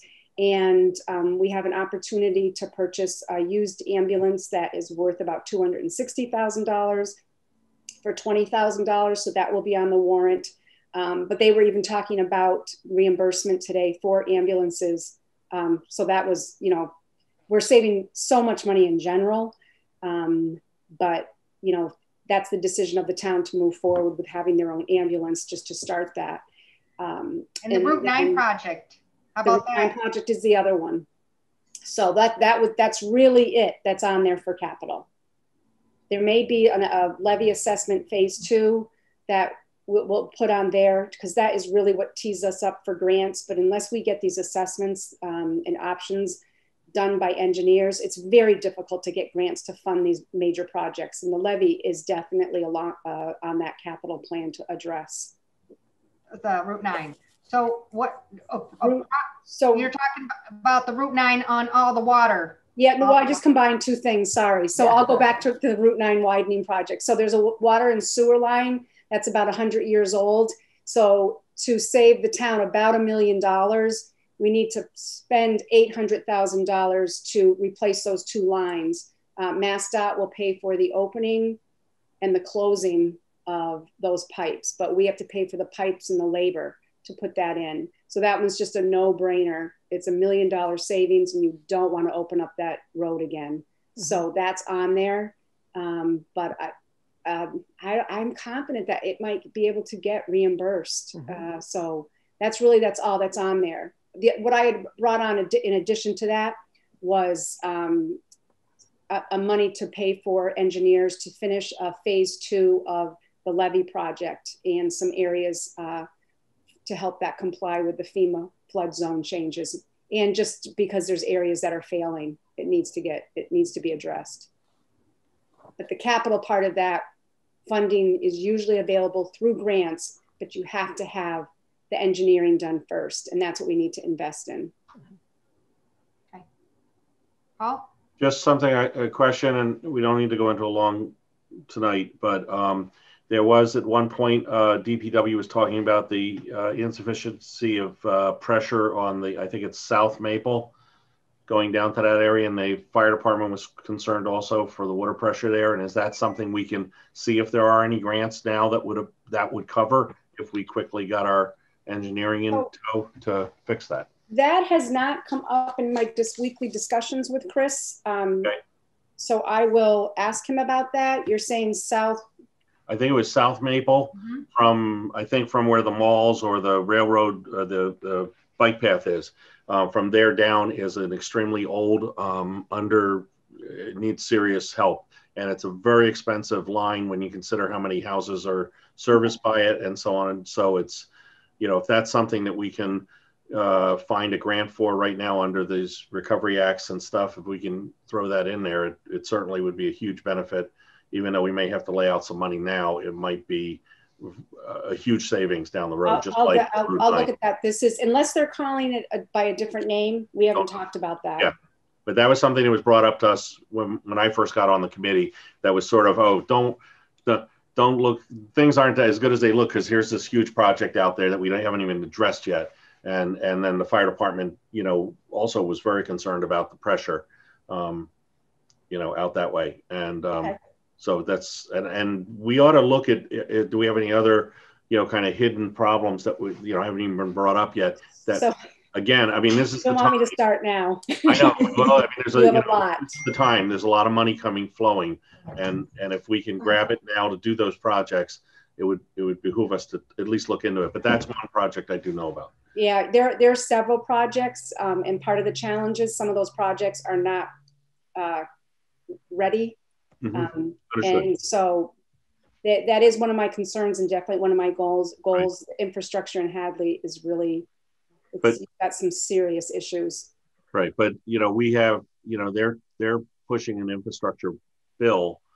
Yes. There again, we should get ready, because it's going to be who's ready fastest is going to get the money. Yep. To some degree, except for those who have the.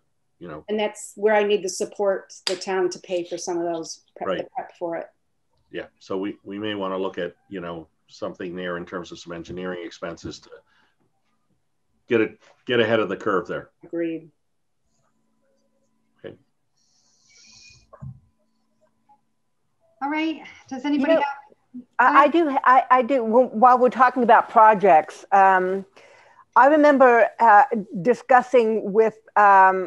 I think it was Mr. Warner, who was the last DPW head, about the polluted water in that lake by the mill that was polluted by UMass. Do you know what I'm talking about? Yeah. I wonder if that would be something we could get cleaned up. If we could use the funds for that. It seems like all that research has already been done. It's, just an idea. No, thank you, Valerie. Because honestly, there's so many projects, and they just kind of pop up as a crisis. Yeah. And we do a lot of crisis intervention and not a lot of maintenance. So. Right. We seem to have a lot of studies, though. We constantly are getting studies, and we're trying to, they knew about some of these on these water lines. I'm not sure. We used cameras. We looked at stuff. We've done a lot of studies. I'm not sure which study is which, but we constantly are doing I hear you. And we have I lots of studies and lots of policies that we don't follow. No, that honestly is one of my goals of working with Chris, meeting with Chris every week. And yesterday I did a tour of some serious projects that you'll be hearing about soon. And trying to get a handle on that. I will say, like I think I've mentioned it before, is Hadley has a challenge. If you're just going to do grant funding for these projects, that is not the way to go, because it is hard for Hadley to get to receive grants. Some of these are going to the town's going to have to pay for some of this, because right now, all I'm doing right now is going to Linda and saying, look, we got a critical problem here. How are we going to fund it? And it's because it's been neglected. So some of the things we cannot depend on grants to do. We can do due diligence and look for those grants. And PVPC is very helpful. And they've helped us with 2 past ones, but we didn't meet the criteria. The criteria continues to change, and its focus is more on urban environmental justice and, you know, just the past history of how have we maintained or not maintained our infrastructure. And they're not interested in helping towns if the town's not making some effort to pay for some of the projects. So that's the challenge. Well, I think I think that's an important point, because, you know, I think that they look at our tax rate and say, you know, they're paying so little that for taxes, that why should we help them? You know, I think that's my sense. I'd just like to suggest that maybe we look at, you know, coming up with a 15 or 20 year projection of major projects if they're known. We have it. Yeah, have that, and maybe we should just understand. Here's these are the balloons that are going to go up, and I think we should bring this up. I think we need to report this to the town. It's going to be a town meeting. That they need to hear that. Okay. I also think that, I mean, I don't know why the decision was made, and I'm not going to second guess things, but I will say that it surprises me that we went with electric heat in a building. And I don't know if that was because they assumed they were going to put in a solar system for it, but I have to say that to not have that already set up puts us in a very precarious position. And, you know, I just think that when we project forward on the next time there's a capital, vote in town for a new building, I'd like to see some projections of cost of running, the annual costs that are associated with those buildings. And I'm not saying that would have changed our vote on any of these things, but I think the electorate should understand that these new buildings have, an increased cost of operation. Obviously, we are running a senior center out of the basement of an existing building in a very small space. But when you give your own building, you're going to be paying for the expenses of a building. And I just think people should be aware of what that is. Same thing with the library. You're going from a small building to a much larger building. The costs are going to go up, even with the thought that, it's going to be very energy efficient. That's going to, we have personnel costs with it and other expenses that I don't think people really thought about. Just so that we budget this, they understand what happens to our tax rate. Okay, just for transparency. Okay. Sounds good. All right, that's all. And you need a motion? Are we done? Well, I have one thought before you finish up. Yeah, go for it. If we're really going to try to get some a good effort towards getting some of that national money that may be coming down the pike, we should think hard about what defines shovel ready. Maybe there's an economical way to be shovel ready, leaving out some of the major engineering pieces, but doing the other stuff that costs us less to get a bunch of projects so-called shovel ready and maybe get that benefit. Well, to add on to Alexi, to what you just said, and I don't know how they exactly did it, but I want to use the police as an example. Here we funded already, and we gave them the money, and they did the ballistic vests, but then they put the grant in. They ended up looking like they might get the grant. They're going to give us the money back. The money would come back to us. So even if it's something we've already done, right? Can't we still put in for it? It's completely shovel ready, and we can get the money to come back to us. That's basically what we'll do at town meeting, because it's not definite from the ARPA money, but we're going to put in that language so that if we still have to borrow within the levy or borrow from one of the reserves, we'll be able to pay that back by putting that language in there. We do have, the Route 9, those water and sewer, that is, we've paid the engineers, that's shovel ready. I agree with you, Alexi. I think that is the key, is to kind of see what we can do as close to shovel ready as possible. That may not have an engineer, but we've just got to be ready almost to prioritize the projects. But there are many, and mostly it's mostly culverts, it's mostly bridges, it's mostly, the messy stuff. But they are the ones that will have the tendency to fail without any warning. Mm-hmm. So. Okay.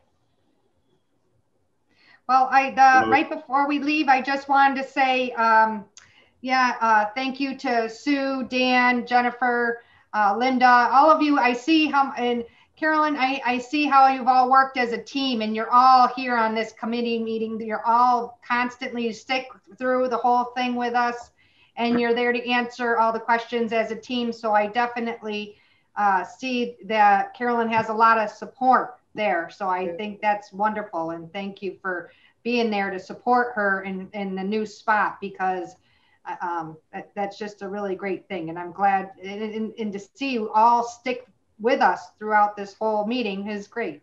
Thank you for that. I really appreciate that too. And, Carolyn, it can't have been easy to come in to take over the town when in the middle of a pandemic. And so hats off to you too for, keeping your cheerful attitude in the midst of all of this craziness. So thank you. We're glad to have you. But again, the town's been great. Overwhelming to try to fill in on David's shoes. He's a finance director. But everybody's been great, and you have such talent here. I agree, and that brings me to a question that I have of the board, of the finance committee, before we go, and that is, I remember when the fire chief and the police chief were presenting their budget, they had offered to not take their already pre-negotiated pay raises. But I just want to underscore that I think that I'm hoping that they will get their raises, because it appears that the rest of the town is getting their 1.5 raises. Am I right? It's up to the voters and what gets recommended, whether they get the 1.5. I personally think the chiefs should get what was in their contracts. Absolutely, especially in a year like this. They don't listen to me. Yes. Yeah, so I agree. And then before we leave, I just want to remind you guys, I'm going to have to jump off at 5:15 tomorrow evening, because I have my class that I have to join. All right. So just a heads up. Okay, so I'll make a motion to adjourn. Seconded. All right, all in favor. Aye. All right. All right. Good night, you all. Hit the red button. 4. Night. Safe drive home tonight. Thank you. Yeah. Bye-bye.